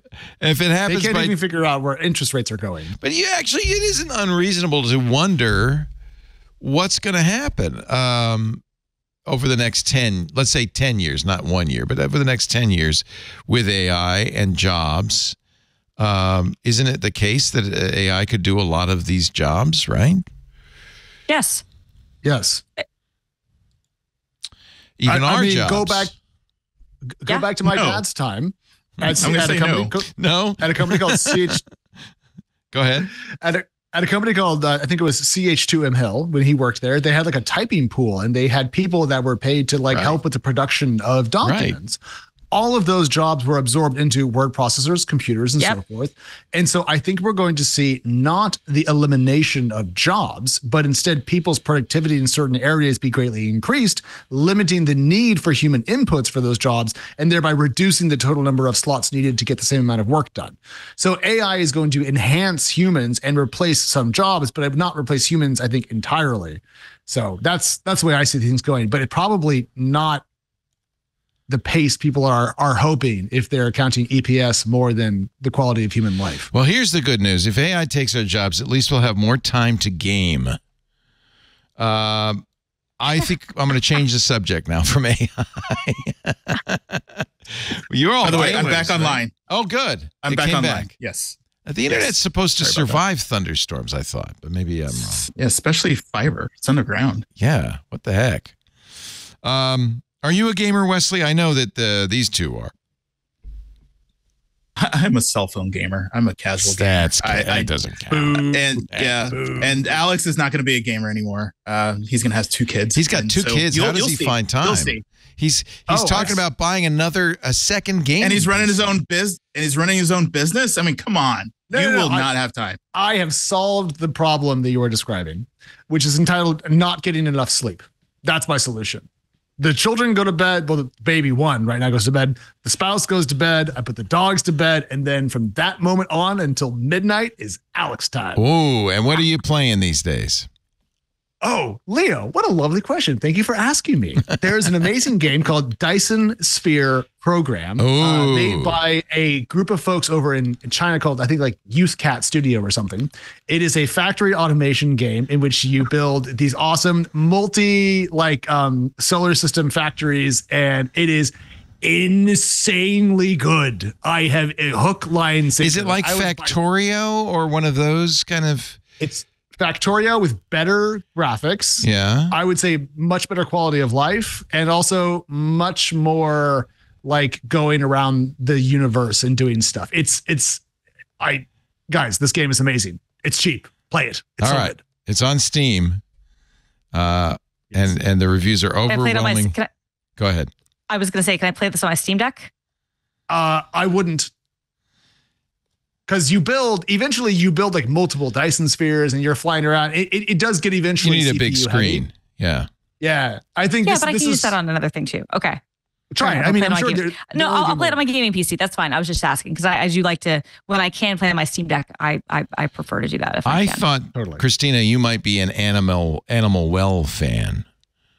Have you played that yet? This is claimed by many to be the game of the year. It's got very difficult puzzles, you know. Oh. I mean, I'm into the aesthetic already, though. Yeah, it's an 8-bit side scroller, but it's got interesting puzzles, difficult puzzles. Anyway, I was just wondering. I've been reading a lot about that. I always look for recommendations for things to do from you, Christina, shows to watch. I've been watching, I have to say, I just watched 2 episodes of Ripley last night on Netflix. That is the most beautiful black and white. It's beautiful. It's beautiful. Very pretty. It reminds me of a Hitchcock in the sense that there's a lot of ominous feeling, but so far nothing ominous has happened. Well, I'm a massive fan of the talented Anthony Mr. Mangala. Ripley. Yeah, the talented Mr. Ripley. Yeah. And that's so for me, like I have mixed feelings about the Netflix adaptation, but for me it got better as it got along. Good. I actually kind of going back to gaming. Best TV show I've seen this year, genuinely, is Fallout. Fallout. Yeah. Yes. Pretty amazing. Yeah. A jury has handed Bungie as a landmark victory. Cheating software, the jury decided, violates copyrights. Now, it's not a massive sum. They awarded Bungie $63,000. They found that Phoenix Digital, which owns the cheat mod site Aim Junkies, is guilty of violating copyrights by creating cheats for Destiny 2 and awarded them $63,000. Not enough probably to stop other companies from doing this, but this is the first time DMCA has been used to protect a video game from cheats. I'm torn about this one. Same. Yeah. I don't... Because you like cheating? No, I like Destiny 2. I've played a lot of that. I used to have a whole crew that I played with, and we would get stomped by people who were actually good. Right. Or by people who are using cheats. Well, now I'm kind of thinking about why we were getting owned so hard. But I'll just say that it doesn't feel like a proper application of copyright law. Yes. Yeah, it's the DMCA, which is the problem. Exactly. Yeah. Right. Yeah. Because my thought on this is like, on the one hand, I'm actually like, I think that the cheats and things like this, when they're used in online play, actually really distract from the experience for everyone. If you want to do it on your own, and if it's like your own local thing, I don't care, right? Like mod to your heart's content. I'm actually very pro game modding. Again, going back to Fallout, right? Like I think I love game mods, but I think when it starts to interfere like with online play, especially something like Destiny, not a fan. Having said that, like you, I don't know, like the DMCA seems like a weird use case for this, and I'm not super comfortable with having this being like, oh, well, this is a copyright thing. Like I don't like it. Right, because it sounds like it would actually make modding illegal and possibly legally dangerous and financially dangerous, which is dumb because game mods, as you said, are fantastic, and anyone who's played a game and modded it knows why. Right. Like Gary's mod, right? Or even Counter-Strike. Without, Half-Life, there is no Counter-Strike without mods. Or like mods for Baldur's Gate 3 or Crusader Kings or whatever, I mean, in many cases, those mods like give the games life and give them far broader communities and bring people into them and can sell more copies, frankly, than what you would have otherwise. Because a lot of times the modders fix stuff that the developers who don't have time because they've moved on to another project or because, it's difficult for them to do it. Like they can fix stuff that other people can't. They could also get around IP. So, for example, in Crusader Kings 3, there is a Game of Thrones mod that Paradox Games could never make because they would never be able to afford it. Right. But the people who are making that as a fan-based, like literally full rebuild of the game, have made something that is ludicrously fantastic. Anthony Nielsen asks in our Discord if this could be used against emulators as well. I guess it could. We are in a golden age of emulators now that Apple's allowing emulators on iOS. Finally. Yeah, this is huge. Well, the emulator case law is pretty settled. There's Bleem. Yeah. There were 2 lawsuits. There was Bleem and there was Virtual Disk Station. They were both PlayStation mods. One was for PC. One was for Mac. And in both cases, Sony lost pretty resolutely. Now, the lawsuit still bankrupted both of those companies, but the case law for emulation is pretty solid. Now, the where people get into problems is how you distribute ROMs and other things, but the emulation itself is I think a pretty settled issue. And in fact, did you see how? Did you see the Copilot Minecraft demo at Surface? Or you were probably busy preparing for a build? I was busy, so I saw like I guess in the highlight, like that certainly is like what an interesting use of AI. I mean, talk about getting the young people comfortable with AI. You can use AI to help you in Minecraft, to show you a digital assistant that could show you, give you tips, show you how to build stuff. Great use case, honestly. Yeah. If it works, that actually could be, I mean, because how oftentimes many of us, when we're playing any of our games, you know, we have like a browser next to us and we're typing things in and all the time. We're going through YouTube videos, and maybe it's just me, maybe I'm just bad at games, fair, but like, we're like walking through the walkthroughs and we're like trying to figure things out. If I could get that while I'm doing the game, yeah. You know how I know it's not just you? There was a huge market for those game walkthrough when there were books. Remember, you would buy the game and the book. Yes. Because otherwise, yes, I had them. Yeah. They were great. Yeah. This is why I have my iMac next to my gaming PC. Yes, so that way I have correct. a separate machine. So when I get Correct. to a puzzle in a game, and because I have By the children, way, I don't have a lot of time. An excellent use for your $5,000 Truly. iPad Yes. We've solved You're it. absolutely not even wrong. saved This is them. what it is. Spend $3,000 on your iPad Pro so you can like get walkthroughs. Oh, I keep the Valheim Love wiki it. open at all times as I'm playing. Absolutely. Because you couldn't use a Fire tablet that costs $4 to do the same Absolutely thing. not. No, you need the M4 chip. All right. We are going to take a break, and then it's time for RIPs. Actually, one more gaming story that I think is kind of interesting nostalgically. Atari is buying Intellivision, ending the longest running gaming platform feud of all time. You had an Atari or you had an Intellivision. Now Atari, which is, by the way, done very well with nostalgia, keeping nostalgia alive. Uniting Atari and Intellivision after 45 years ends the longest running console war in history. I guess because it was probably had to be the original one, right? Like, yeah, you had a 2600 or you had an Intellivision. Yeah, in 1979, Mattel released the Intellivision, which competed directly against Atari's 2600. Intellivision sold an estimated 5 million units all told. I think it's probably safe to say that Atari won that Atari won, yeah. Yeah. My dad had, I think we had both, but we had an Intellivision. I remember, it came out before I was born. And so the first console I remember is the original Nintendo. But when I was in third grade, I in some closet buried someplace, I found the Intellivision box. Wow. And I was like, what is this thing? Wow. And then I couldn't get it connected because it didn't have like an RF cable or anything. I think I did eventually find a way to get it connected to a TV. And my dad used to rave about how great the football game on it was. And I was like, I don't know what you're talking about because I have a Super Nintendo now, and I don't know why you were so obsessed with this thing, but he loved his Intellivision. That's so funny.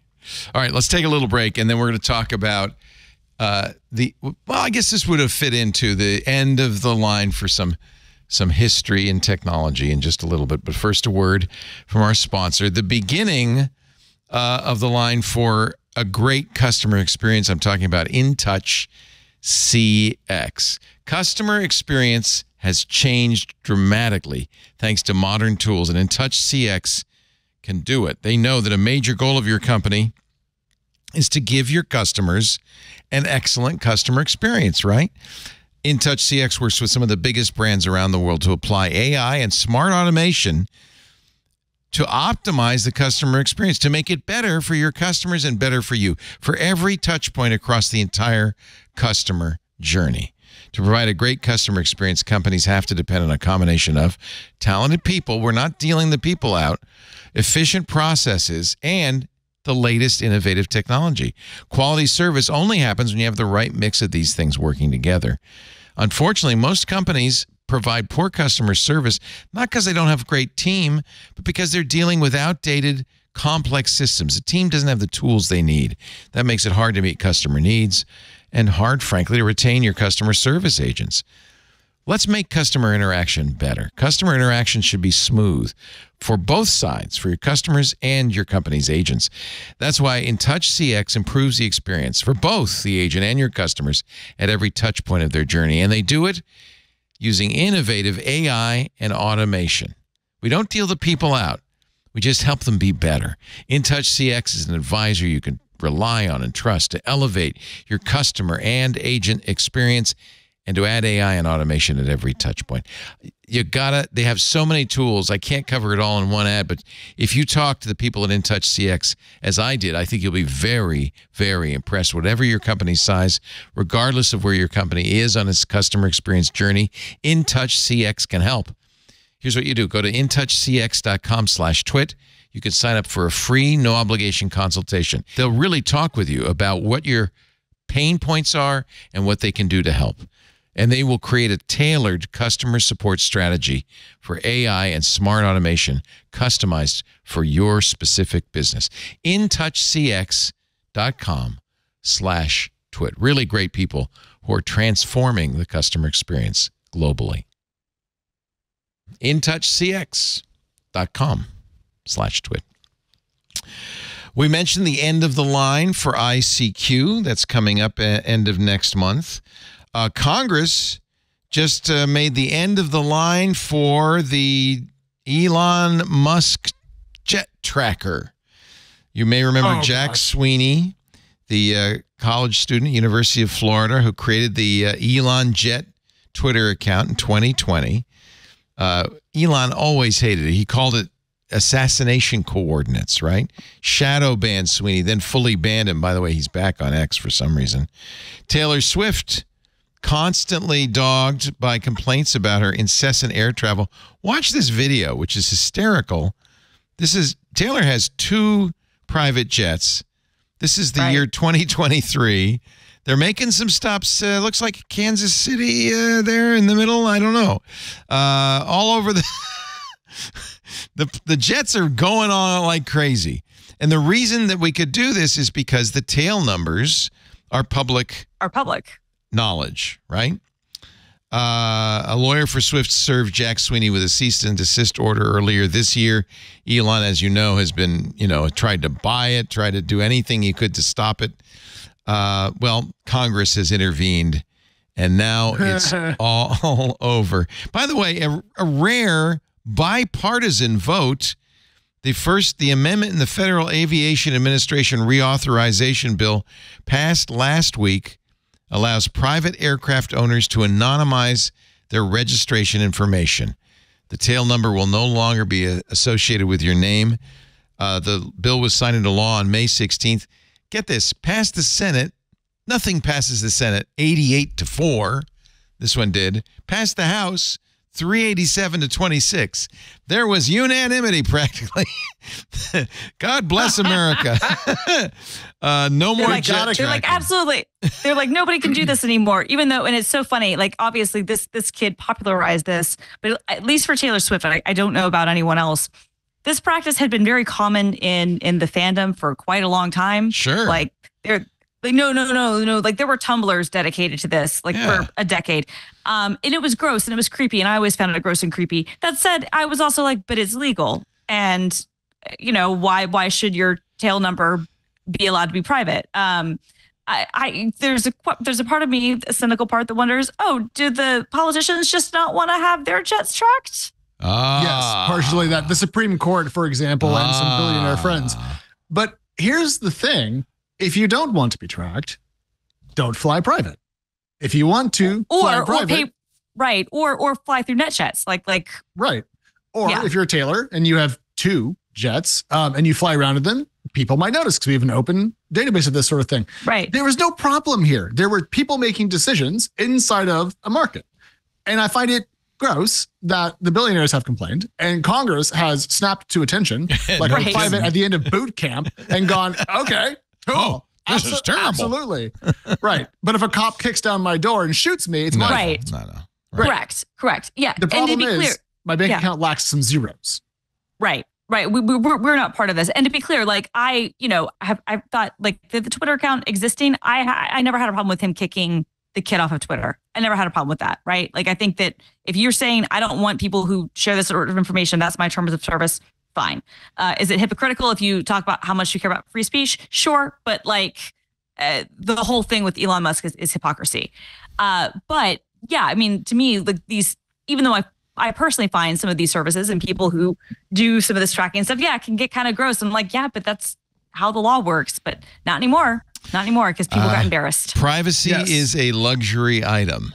That's really basically the bottom line of all of this. If you got the scratch, you can be private. Privacy for those who can afford it. Exactly.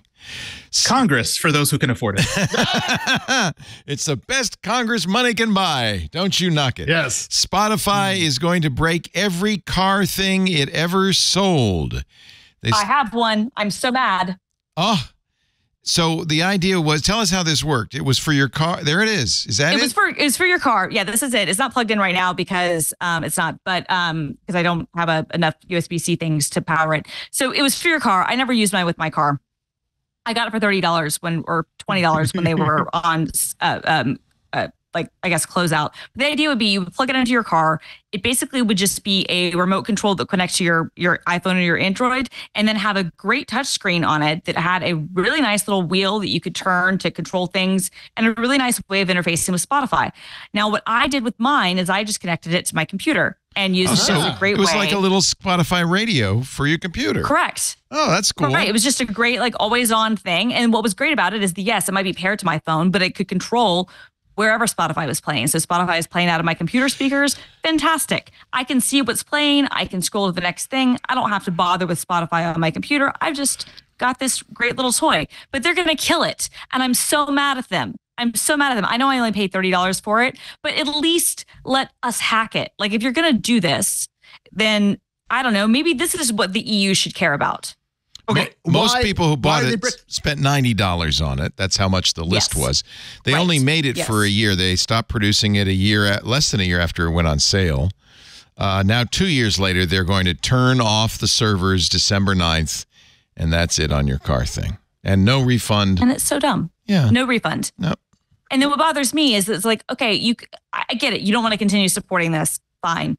Can you at least, I mean, maybe this should be a thing the EU should focus on, right? We're like, oh, well, we want to make sure that there's no unfair business practices. Well, what about the unfair business practice of selling a device and then bricking it and then just refusing to say, oh, well, we're not going to give you any way of hacking this. Did you ever own a Chumby?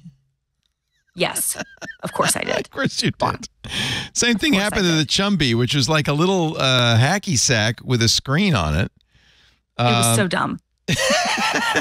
But you know what? So dumb. Because they open sourced it, somebody picked it up. Right, the community came in. And they're like, we will have your stupid little widgets available forever, and that would be great. Like, why is Spotify bricking it? That's the thing I'm not clear on. Well, they're saying that they just don't want to maintain the stuff anymore, and it's all about, like, I guess, solidifying their brand. They have here's what I really think it is.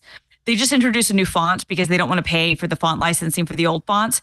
And I bet that they can't remotely update the hardware. Oh, my God. That is the lamest thing I've ever heard. And I used to work for private equity. This is just my theory. I have no idea if it's really about the font. That makes perfect sense. But the font timing is the same thing. So this is just could be completely conspiratorial. Like, I could be sharing bad information. But this is my pet theory, which is they were like, yeah, well, we don't have any way of, we don't want to update this to use the font that we don't pay for the licensing for anymore. So infinite money for Joe Rogan, right? But not enough money to keep the hardware they sold you alive. Right. That hardware to me that was $90. I mean, I didn't pay that, but a lot of people did. So also, this is lame. This new font is called Spotify Mix. I didn't understand. Now you've explained it. Why they had to have a font. Nobody else has their own personal font. They were paying license fees. Yeah, they're paying a license fee. Yeah. So now what you could do in that case is you could just, buy like perpetual rights. Yeah, that's what we do on the Twit website, and we pay like $60 a year or whatever to use a special font. Yeah. And I don't know what the terms were on their particular font, but I think that it was one of those where, like, because they have web apps and whatnot, they were being charged per. Yeah. Anyway, so they created their own. I mean, GitHub, we have our own font. What we did, though, which was great. Oh, I use the GitHub font. I love the GitHub font. Yeah. You open sourced it. Anybody can use it anytime. We open sourced it. Anybody can use it. Yeah. And are you talking about Monospace? Because I use this in my. I love Monospace. It's a gorgeous font. Yeah. Yeah, Mona Space, and then we also have Mona Sans, and we also have like there are a bunch of options we have now. But yeah, the GitHub fonts are open source. But it originally started, it was a font that we'd paid for, and then we worked with that foundry to open source it because we made some modifications, and we were like, okay, it's a great coding font. It's monospaced. It's got ligatures. I use it in Emacs and in my terminal as well. I really like monospace. Love it. Yeah. And it's got like many, many, many families. It's a very flexible font. Yeah, well, maybe Spotify will release Mix. No, they won't. Never. No, of course they won't. But the thing is, sorry to talk over. I'm going to call this out because I see this all the time. They had layoffs. Yeah, and I can't help but say that this is probably tied to this as well. They don't have the people to maintain the servers. Right. They don't have focus to be able to push things that are considered experimental or considered taking a chance. They are just, if it's not AI, that's the only thing that they're willing to try to put any specific focus on. But I think that they don't have the people that made this. Last month, Daniel Ek admitted that the 1,200 people they laid off laid too many people off. Yeah. Impacted the company, quote, more than anticipated. Really? They laid off 17%. This is the kind of thing that happens. Yeah. That's sad. By the way, a lot of those people got laid off because podcasts weren't making it, which is weird because they pay Joe Rogan hundreds of millions of dollars a year. Call Her Daddy got, I think, $20 million a year for 3 years. I think actually those shows probably do make money, just not enough money to support the entire. But they're non-exclusive now. Yeah. So now they're trying audiobooks, which they're also trying to not fully pay what I think is the reasonable market rate for. Correct. I love Spotify. I have been a Spotify user for so long, but the company kind of just always sucks slightly more than I think it should. I sound like a downer. It's a great service. Well, here's a bigger downer. The Doge has passed. Kabosu, the side-eyeing Shiba Inu, who inspired the Doge meme, passed away this week at the age of 18. Oh, there she is. She inspired. She was a good girl. Yeah, she was a very good girl. Her story's interesting. She was turned into a pound along with dozens of her pound mates from a puppy mill, which went out of business. 19 Shiba Inus sent to a Japanese dog shelter after the shutdown of a puppy mill. She was adopted by a kindergarten teacher, Atsuko Sato, to save her. She took her home. Sato created a blog. I get the distinct feeling Sato, basically this is her whole family. And the rest is history. You can actually still see the blog right here with pictures of Kabosu. Kabosu. What a good doggy. 18 years old. She'd been sick for some time. 18 is good long life for a dog. That's like very high end. And how loved was this dog, right? I mean, so loved. Yeah, I tell you, it makes me want to get a Shiba Inu. Also, this inspiration for Dogecoin. In fact, I think Dogecoin had her picture on the Dogecoin. And there are a few people who made some money on the Doge. So I'm not one of them. I didn't sell mine in time. I was It's all about timing. Well, no, because it happened right when the peak happened, right when my nephew was born, and I was so preoccupied with that, which that I didn't sell. And anyway, it is what it is. How much do you have still? Oh, I don't know. I think I have like $500 or $600 worth. But at one time was it worth thousands? Oh yeah, one time it was worth thousands. I mean, look, I still for the most part I made some money off of it, but I would have made more. I've lost like $300. Didn't Father Robert make quite a bit of money? He sold, I think, at the right time. No, he sold it way early. Oh, he sold it too early. It's too bad. He found more. I think he made some money, but the problem is he's not allowed to make money. He's a Jesuit priest working at the Vatican. Whatever he makes has to go to the church, so it doesn't really matter. Well. How much do you have, John?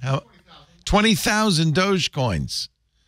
Is that like a lot of money or is that like 4 cents, John? I'm not sure what the conversion is right now. $2,000. Not bad. But probably worth tens of thousands at one time, at the peak. That was the meme that Elon tanked, right? Yeah. Yep. Does the Twit Club take Doge? Do you guys take crypto for your thing? So there's a sad story there, which was before the club, we had a tip jar like everybody did back in the day. And at one point, about 15 years ago, I said, hey, we should take Bitcoin. So I started taking Bitcoin and have accumulated now 7.85 Bitcoin in the tip jar. But at some point, I forgot the password. Leo. So Leo, honey, I have roughly, what is that, $400,000 worth of Bitcoin that I can't access. So we stopped with the crypto. We only take American dollars. That's amazing. And it's also why I don't feel bad about having started to cover Bitcoin back when it was like $50, because one of two things would have happened if I had purchased some. I would have sold it for 75, or I would have lost it and had zero. But there's no way I would have managed to. It was like back in Mt. Gox days, you know? No, it was. Well, so what would have happened to you would have been what happened to me, which was I first wrote about it when it was like $10 a coin or something. And then I was first told that I had to, if I ever, for the, mere appearance of impropriety, you have to get rid of it. You found it. Is there a password on there anywhere, Wesley? Or is that just a lid? That's the actual plastic tip jar that we had in the studio. Fantastic. There wasn't any Bitcoin in that. So no, but don't feel bad. Don't feel bad. 6 days ago, mine, Alex. May 22nd is Bitcoin Pizza Day. Oh, yeah. This is the anniversary of the day. A Florida man paid 10,000 Bitcoin for 2 pizzas. It was the first Bitcoin transaction. In 2010, it wasn't that long ago, 14 years ago, he arranged to get 2 Papa John's pizzas for what would today be worth, what is it, $680 million, something like that? Jeez, God, that hurts my soul. It does. It's like that hurts even more than like the fact that if you really want to be doubly depressed, just think about how much inflation has increased the price of like Papa John's pizza. Well, honestly, 14 years. even $2 is too much to pay for Papa John's pizza. You're not even remotely wrong. But now 2 of them, it's $45 minimum. It's $45, and so yeah. The problem with everything that I deliver now to my house is that I always somehow spend like $100 to delivery. I don't know how everything became so expensive. Everything's $100 now. Just everything. Everything. It's $100 at least. Yes. Here is the posting from 2010. This guy was celebrating. I just want to report I successfully traded 10,000 Bitcoins for a pizza. Thanks, jerkos. Congratulations, Laszlo. A great milestone reached. Boy, that aged like milk. Oh, boy. Well, I mean, look, we all thought that it was going to be worth like a fraction of a cent, right? That was the whole thing. So in his mind, he's like, hey, who cares? It took me 20 minutes to mine this. I might as well use this for something. No one's going to be dumb enough to actually use this as currency. People still don't. Because it has 3 transactions per month. Right. Correct. Because of how expensive it is to do the transactions and whatnot. Yeah. Gas fees. Yes. If you want to use Bitcoin, it's like mailing gold. It's kind of inefficient and silly. One final note, one of the creators of the personal computer, man who made many mini computers for digital equipment, Gordon Bell, passed away this week at the age of 89. Founded the Computer Museum, a beautiful computer history museum down the peninsula some years ago. Been there. Yeah. It's beautiful. I interviewed him many years ago. Because his wife, Gwen, who co-founded the museum with him, had Alzheimer's, he realized the importance of, kind of remembering anything. And I don't know if you met him in the day when he would wear a camera around his neck. That was recording every few seconds everything he did, with the idea, this is way ahead of his time, with the idea of, having some sort of repository of everything that happened. He didn't have the AI at the time to analyze it. No, he had the Limitless pen. Like he was doing the Limitless pen Limitless before it was around. For Total Recall. Yeah, he called. Oh, yeah, right. He called it the I can't remember what he had a name for it. When I interviewed him, he was wearing it. Anyway, the late Gordon Bell was a great engineer, researcher. He worked at Digital Equipment, he opened Microsoft's first research lab, joined the Microsoft Research Silicon Valley lab full-time in 1995. Oh, it was called My Life Bits, a database designed to capture all of his life's information in a cloud-based digital database in 1995. Damn. Look at you, Gordon. Ahead of the curve. Yep. I mean, Digital Equipment is one of those companies like most people don't know because Compaq bought them and then whatnot. But like they were really, from what I have heard, only after the fact. But from what I understand, you would correct me if I'm wrong on this, Leo. But like they really were at the forefront of a lot of the early. Absolutely. They were the first. They were the VAXs, the first mini computers. It was huge. Datamation called him the Frank Lloyd Wright of computers. He was a computer architect at the very beginning of the computer era. Gordon Bell, great man, and I very much enjoyed interviewing him many years ago. I think it's on our triangulation somewhere. Oh, cool. That brings us to the close of a fascinating, fun, and I'm not surprised, twit, thanks to the great Christina Warren. Love talking to you. Every time we can get you on, we will. Christina is a senior developer advocate at GitHub. Film girl at film_girl on all social networks. And I was going to talk to you about Shein and Temu, but we'll have to save that for another day. Save it for the next one. Because, Louise we Matsakis can talk had about a great piece on big technology about how they snuck up on Amazon. Mostly, interestingly, Temu by buying ads in middle-sized markets, not major markets. Huh. Yeah, kind of an interesting strategy. Clever strategy. Thank you, Christina. Anything you want to plug? Anything you're up to these days? No, I mean, the GitHub YouTube channel, I do content there just about every week. So youtube.com/GitHub. Check that out. Yeah. Good. We love Christina. It's always great to have you on. Thank you, Christina. Thank you for having me. YouTube.com/GitHub. Mr. Wesley Faulkner, always a pleasure. Can't tell you who he works for, but I can tell you he's at Wesley83 on the Mastodon. So nice to have you on. Anything you want to plug? Your chickens? Anything?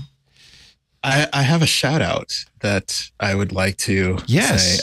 So shout out. I'm on another podcast. One of the others it's called Community Pulse. We talk about community and developer relations.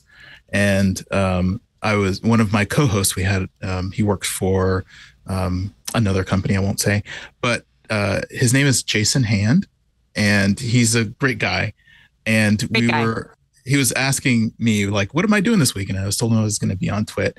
And he said, if you get on Twit, please make sure you say, Leo Laporte, you had a marketed effect on my journey through tech. Nice. You helped change my life. You helped, like, you were there since, back in the day when you're on cable, and he felt like he had a kinship with you. And I wanted to, he asked me if I would be willing to share that with you. And I said, of course. He's like, and I also want to like double down on that and saying like, being on the show is a huge bucket list check item for me.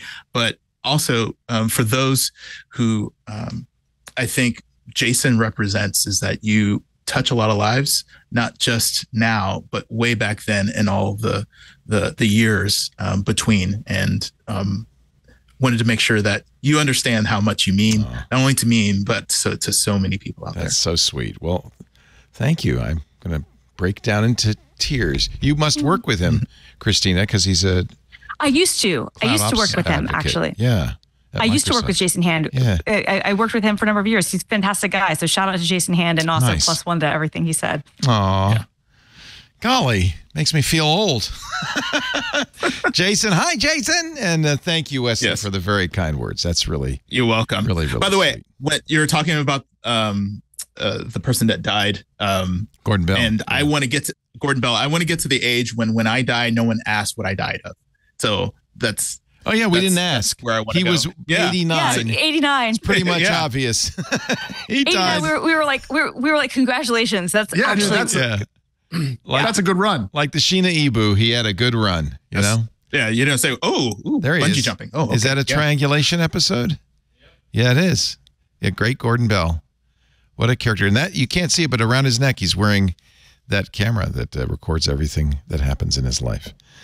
Well, thank you. That was very nice of you. I appreciate it, Wesley. It's really, honestly, I feel very privileged to get to hang with people like you and Christina and Alex. I am the lucky one. I have a very blessed life to get to know people like you. In fact, I thank Stacy every time I see her for introducing us. I appreciate it. Mr. Alex Wilhelm, who is caretaking my home, my family home, for me. He's living out in the back. It's very nice that you're doing that. He has launched a brand new enterprise. And everybody, I hope everybody listening to the show is now subscribed to cautiousoptimism.news. I know I have. I was going to take Wesley's very kind words and turn them around and say rude things about you. Yeah, I wish you would. But since you started off with something lovely, I feel like now it would just be like unthankful. We go back a long way, long enough for you to have absolute scorn and disdain for me. No, what's interesting about just thinking about Twit over the years is just how long I've been coming by and how consistent you've been, Leo. Because I've done podcasting for a while. You've done podcasting for a while. 20 years, baby. And it's hard to stay as on point as time goes on. And somehow every time I come on Twit, you have good energy. And that's not easy. So 10 points to you. Thank you. Again. And you have more hair than me, so minus 10 points to you. The key is surrounding yourself with great people, not only the people on camera, but the people behind the scenes. Kevin King filling in for Benito Gonzalez this week. Thank you, Kevin. Our studio manager, Jammer B. And honestly, the best thing about Twit is the full community, not just the people who are on our panels, but all the people who watch and listen, who participate with the show in our Discord or members of Club Twit. We really... the community is what it's all about. And I feel totally blessed. From the days we did the screensavers, we've been able to have a great community of geeks and nerds, and I've been able to participate in it. And that is a blessing, absolute blessing. Thank you. I know it's Alex's time. I don't want to just, but Alex's, my first Twit, Alex and I drove to Petaluma together. Really? Yes. And then we connected that way. Yeah. Oh my gosh. And then Christina and I, we still like hang out every once in a while. Nice. I was Christina Milanese at South by Southwest as well. Carolina, yeah. Carolina Milanese, and then like Amy Webb. I mean, it just feels like it's your community that you built here. It's a great community. It's amazing, isn't it? It is. It's super a great smart community. people who are really genuinely interesting and interested. And what a blessing you all are. Thank you. So right back at you, okay? Except for you, Alex. That's totally reasonable. I wouldn't hang out with me either. So No, I it's all love good. you, Alex. In fact, the next time I'm on Rhode Island, I'm coming up, knock on your door, and Just taking you out. give me like a 2-hour warning. I and will. I will take you out to any restaurant in I town will. and buy you lunch. I just want to see the babies and Liza, your beautiful wife. You have a good life, Alex, in a very nice house. Yes, we've been working on it. Thank you all for being here. We love doing Twit. I am very lucky to be able to spend this time with you, and thank you. If you like the show, please join the club. That's what's going to keep this show on the air. It's the only thing at this point that can keep this show going. I know I'm ready. Are you? Twit.tv/clubtwit. We do the show every Sunday afternoon, 2 to 5 p.m. Pacific time. That's 5 to 8 p.m. Eastern time. That is 2100 UTC. You can watch us do it live on YouTube. youtube.com/twit/live. For all of our shows, that's where the live streams live. Of course, Club Twit members get to watch not just during the show, but before and after as well. There's often some fun stuff before and after. There was today. You can also get the show on the website at twit.tv. There's a YouTube channel dedicated to This Week in Tech. Look at all that. Look at all the ways you can get it. You can get it on Spotify. You can get it on iTunes. Basically, any podcast player you could find, subscribe, and that way you'll get it automatically of a Sunday evening just in time for your Monday morning commute. Thank you so much for letting me be part of your life for the last 20 years. Here's to 20 more. Another twit is in the can. Bye-bye. This is amazing.